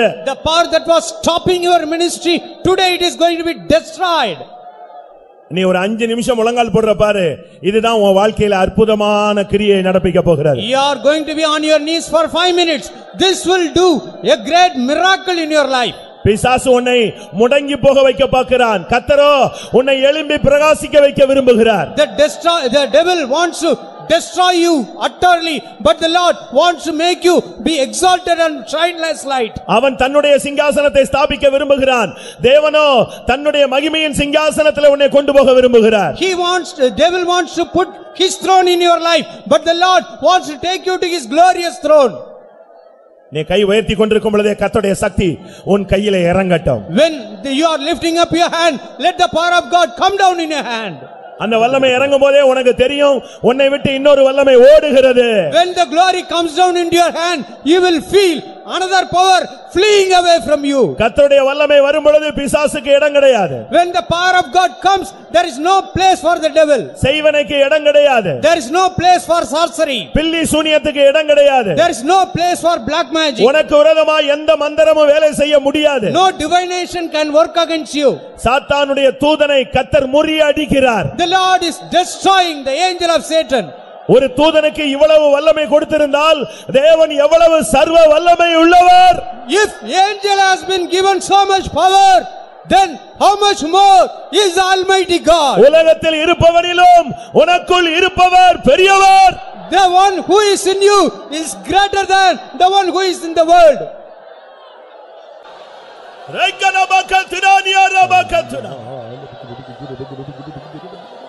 ஆமென். நீங்க கை உயர்த்தி ஜெபிச்சிட்டு இருக்கும்போது, when you are lifting your hands and praying, இந்த 15 பாயிண்ட்ல எந்த பாயிண்ட் உங்களோடு போராடினாலும் அதோட பவர் இப்போ உடையுது. whatever is the power of these 15 points Amen. working against you, that power is being broken down. அதை நீங்க விசுவாசிக்க வேண்டாம். You need not just believe it. நான் ஒரு நிமிஷம், நீங்க அதை விசுவாசிச்சிட்டு நீங்க அப்படியே வீட்டுக்கு போகணும்னு நான் சொல்லல. I am not telling you just believe and go. நாங்க ஜெபிச்சேன், ஒரு அபிஷேகத்துக்கு இடம் கொடு, நான் ஜெபிச்சு ஏற்றுக்கொண்டேன், அது போயிருச்சு அப்படி நீங்க ஃபெய்த்ல நீங்க போக வேண்டாம். இப்ப அது போறத உன் சரீரத்துல உன் வாழ்க்கையில அனுபவிக்க போகிறாய். And you just need not believe and go, that power has departed from you, but now you are going to realize and feel in your body, in your life. நிறைவானது வரும் பொழுது குறைவானது ஒளிந்து போகும். When the fullness comes, the lack will flee away. அக்கினி வரும் பொழுது இதெல்லாம் பட்சிக்கப்பட்டு போய்விடும். When the fire comes down, everything will be consumed. ஒவ்வொரு ஊழியர்களும் இதை அனுபவியுங்கள். Oh servants of God, experience it. வந்திருக்கிற ஒவ்வொருவரும் இதை நீங்கள் பயன்படுத்திக் கொள்ளுங்கள். Every person who has come here, make use of this opportunity. சாத்தான் தோற்று போனான். Satan is defeated. இயேசு ஜெயித்தார். Jesus overcome. இயேசு வெற்றி சிறந்தார். Jesus overcome. ஆமென். யாரும் பயப்பட வேண்டாம். No one need to be afraid. இவ்வளவு சக்தி எனக்கு விரோதமா இருக்கு, நீ யாரும் பயப்பட வேண்டாம். None of you need to be afraid. So much power is against me. ஒன்றை நீ நிச்சயப்படுத்திக் கொள்ள வேண்டும். Make sure of one thing. நீ சிங்காசனத்துக்கு உரியவன். You belong to the throne. ஆமென். நீ சிங்காசனத்துக்கு உரியவன். You belong to the throne. அதனால தான் இந்த போராட்டம் இருக்கிறது. That's why the strife is there. ஆனால் இன்றைக்கு கர்த்தர் இந்த கூட்டத்திலே முதல் நாளில் அவனுடைய சிங்காசனத்தை கவிழ்க்கிறார். Today in this meeting, Hallelujah. on your knees, the Lord had overturned his throne. வல்லமையில் பலப்படுங்கள். Be strengthened in his power.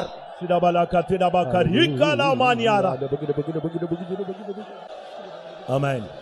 உலகில் உள்ளவனிலும் என்னில் இருப்பவர் பெரியவரே. உலகில் உள்ளவனிலும் என்னில் இருப்பவர் பெரியவரே. உந்தன் வல்லமையால் ஜெயம் பெற்றிடுவேன். உந்தன் வல்லமையால் ஜெயம் பெற்றிடுவேன். கர்த்தரின் முன்னே செல்வதா கலங்கிடுனே. கர்த்தரின் முன்னே செல்வதா கலங்கிடுனே. உலகில் உள்ளவனிலும்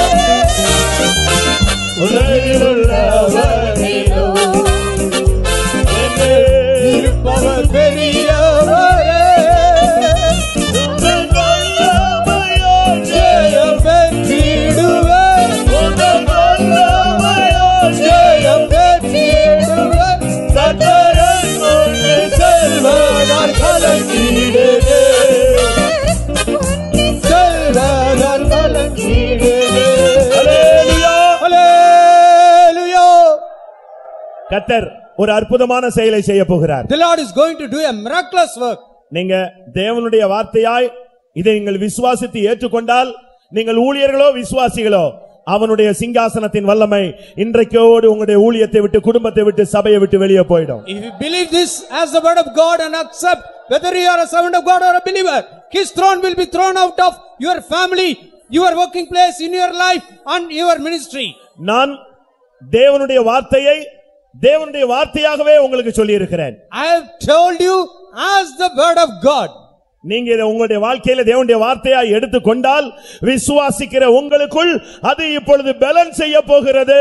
If you accept it as the word of God, in whom you believe, the word will work in you. அதனுடைய அடையாளம் சரியான ஒரு அபிஷேகம். The sign of that is a mighty anointing. எத்தனை பேருக்கு அந்த வல்லமை வேணும்? How many of you desire that power? உண்மை, ஒரு 5 நிமிஷம் பாட்டுக்கிட்டு ஒண்ணுமே கிடையாது. சரியான ஒரு அபிஷேகம் மாத்திரமே இறங்க போகிறது. 5 minutes, no chorus singing, the power of God will come down. 5 நிமிஷத்துக்கு பிறகு இந்த பாடலை திரும்ப பாடுவோம். After 5 minutes we'll sing this chorus again. ஆனா இந்த 5 நிமிஷத்துல உன் வாழ்க்கையில தேவன் ஏதோ செய்ய போகிறார், அதை செய்ய இடம் கொடு.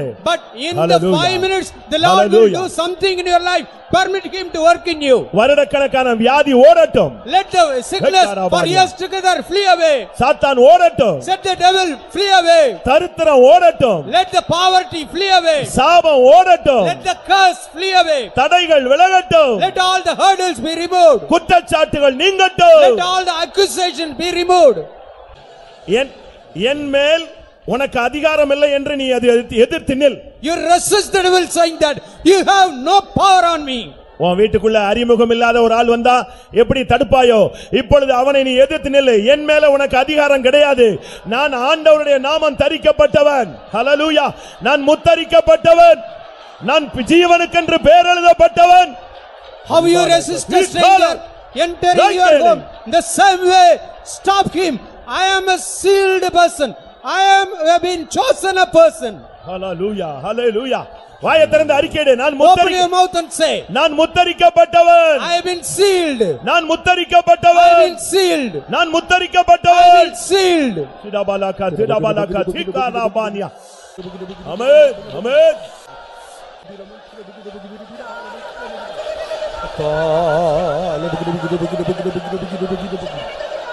விபாலக சப்ததாபானியா. உன்னை நான் பெயர் சொல்லி அறிந்திருக்கிறேன். I have called you by your name. உன்னோடு अनेक வல்லமைகள் போராடினது எனக்கு தெரியும்.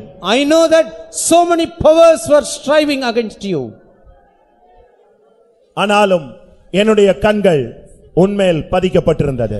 But my eyes were set upon you. நீ என்னை மறந்தார் என்று நீ சொன்னாய். You said the Lord had forgotten me.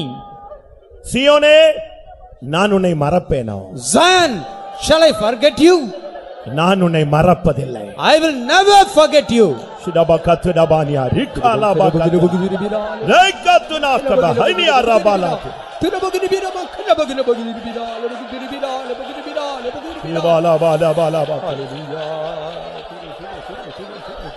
என்னுடைய வழிகள் இப்பொழுது உன்னால் புரிந்து கொள்ள முடியாது. My ways now you may not be able to understand. என்னுடைய வழிகள் ஆராய்ந்து முடியாதவைகள். My ways are unsearchable. ஆனாலும் but still குறித்த நேரத்தில் என் வழிகளை நான் உனக்கு வெளிப்படுத்துவேன். At the right time I will make known my ways unto you. அப்பொழுது உன் பாதைகள் நெய்யாய் பொழியும். Then your paths will be showered with fatness. கர்த்தர் உன்னோடு இடைப்பட்டு கொண்டிருக்கிறார். The Lord is moving with you. ஆமென். கர்த்தர் இன்றைக்கு முதல் நாளில் உனக்கு ஜெயத்தின் கொடியை ஏற்றி இருக்கிறார். On the first day the Lord has set the banner of victory for you. நாம் இப்பொழுது பாடின பாடல்ல அந்த முதல் 2 வரிகளை பாட போகிறோம். We are going to sing the first 2 lines of that chorus. உலகில் உள்ளவனிலும் என்னில் இருப்பவர் பெரியவர். He that is in me is greater than he that is in the world. அது அறிக்கையை சொல்றவங்க கை வைத்துங்க பார்க்கலாம். The people who Hallelujah. உலகில் உள்ளவர் இருப்பவனிலும் எனக்குள் இருக்கிறவர் பெரியவர். He that is in me is greater than he that is in the world. உலகில் உள்ளவனிலும் என்னில் இருப்பவர் பெரியவர். உலகில் உள்ளவர். அந்த 2 வார்த்தையை சொல்லிக் கொண்டே இருங்க. You repeat these 2 lines. உலகில் உள்ளவரிலும் என்னில் இருப்பவர் பெரியவரே.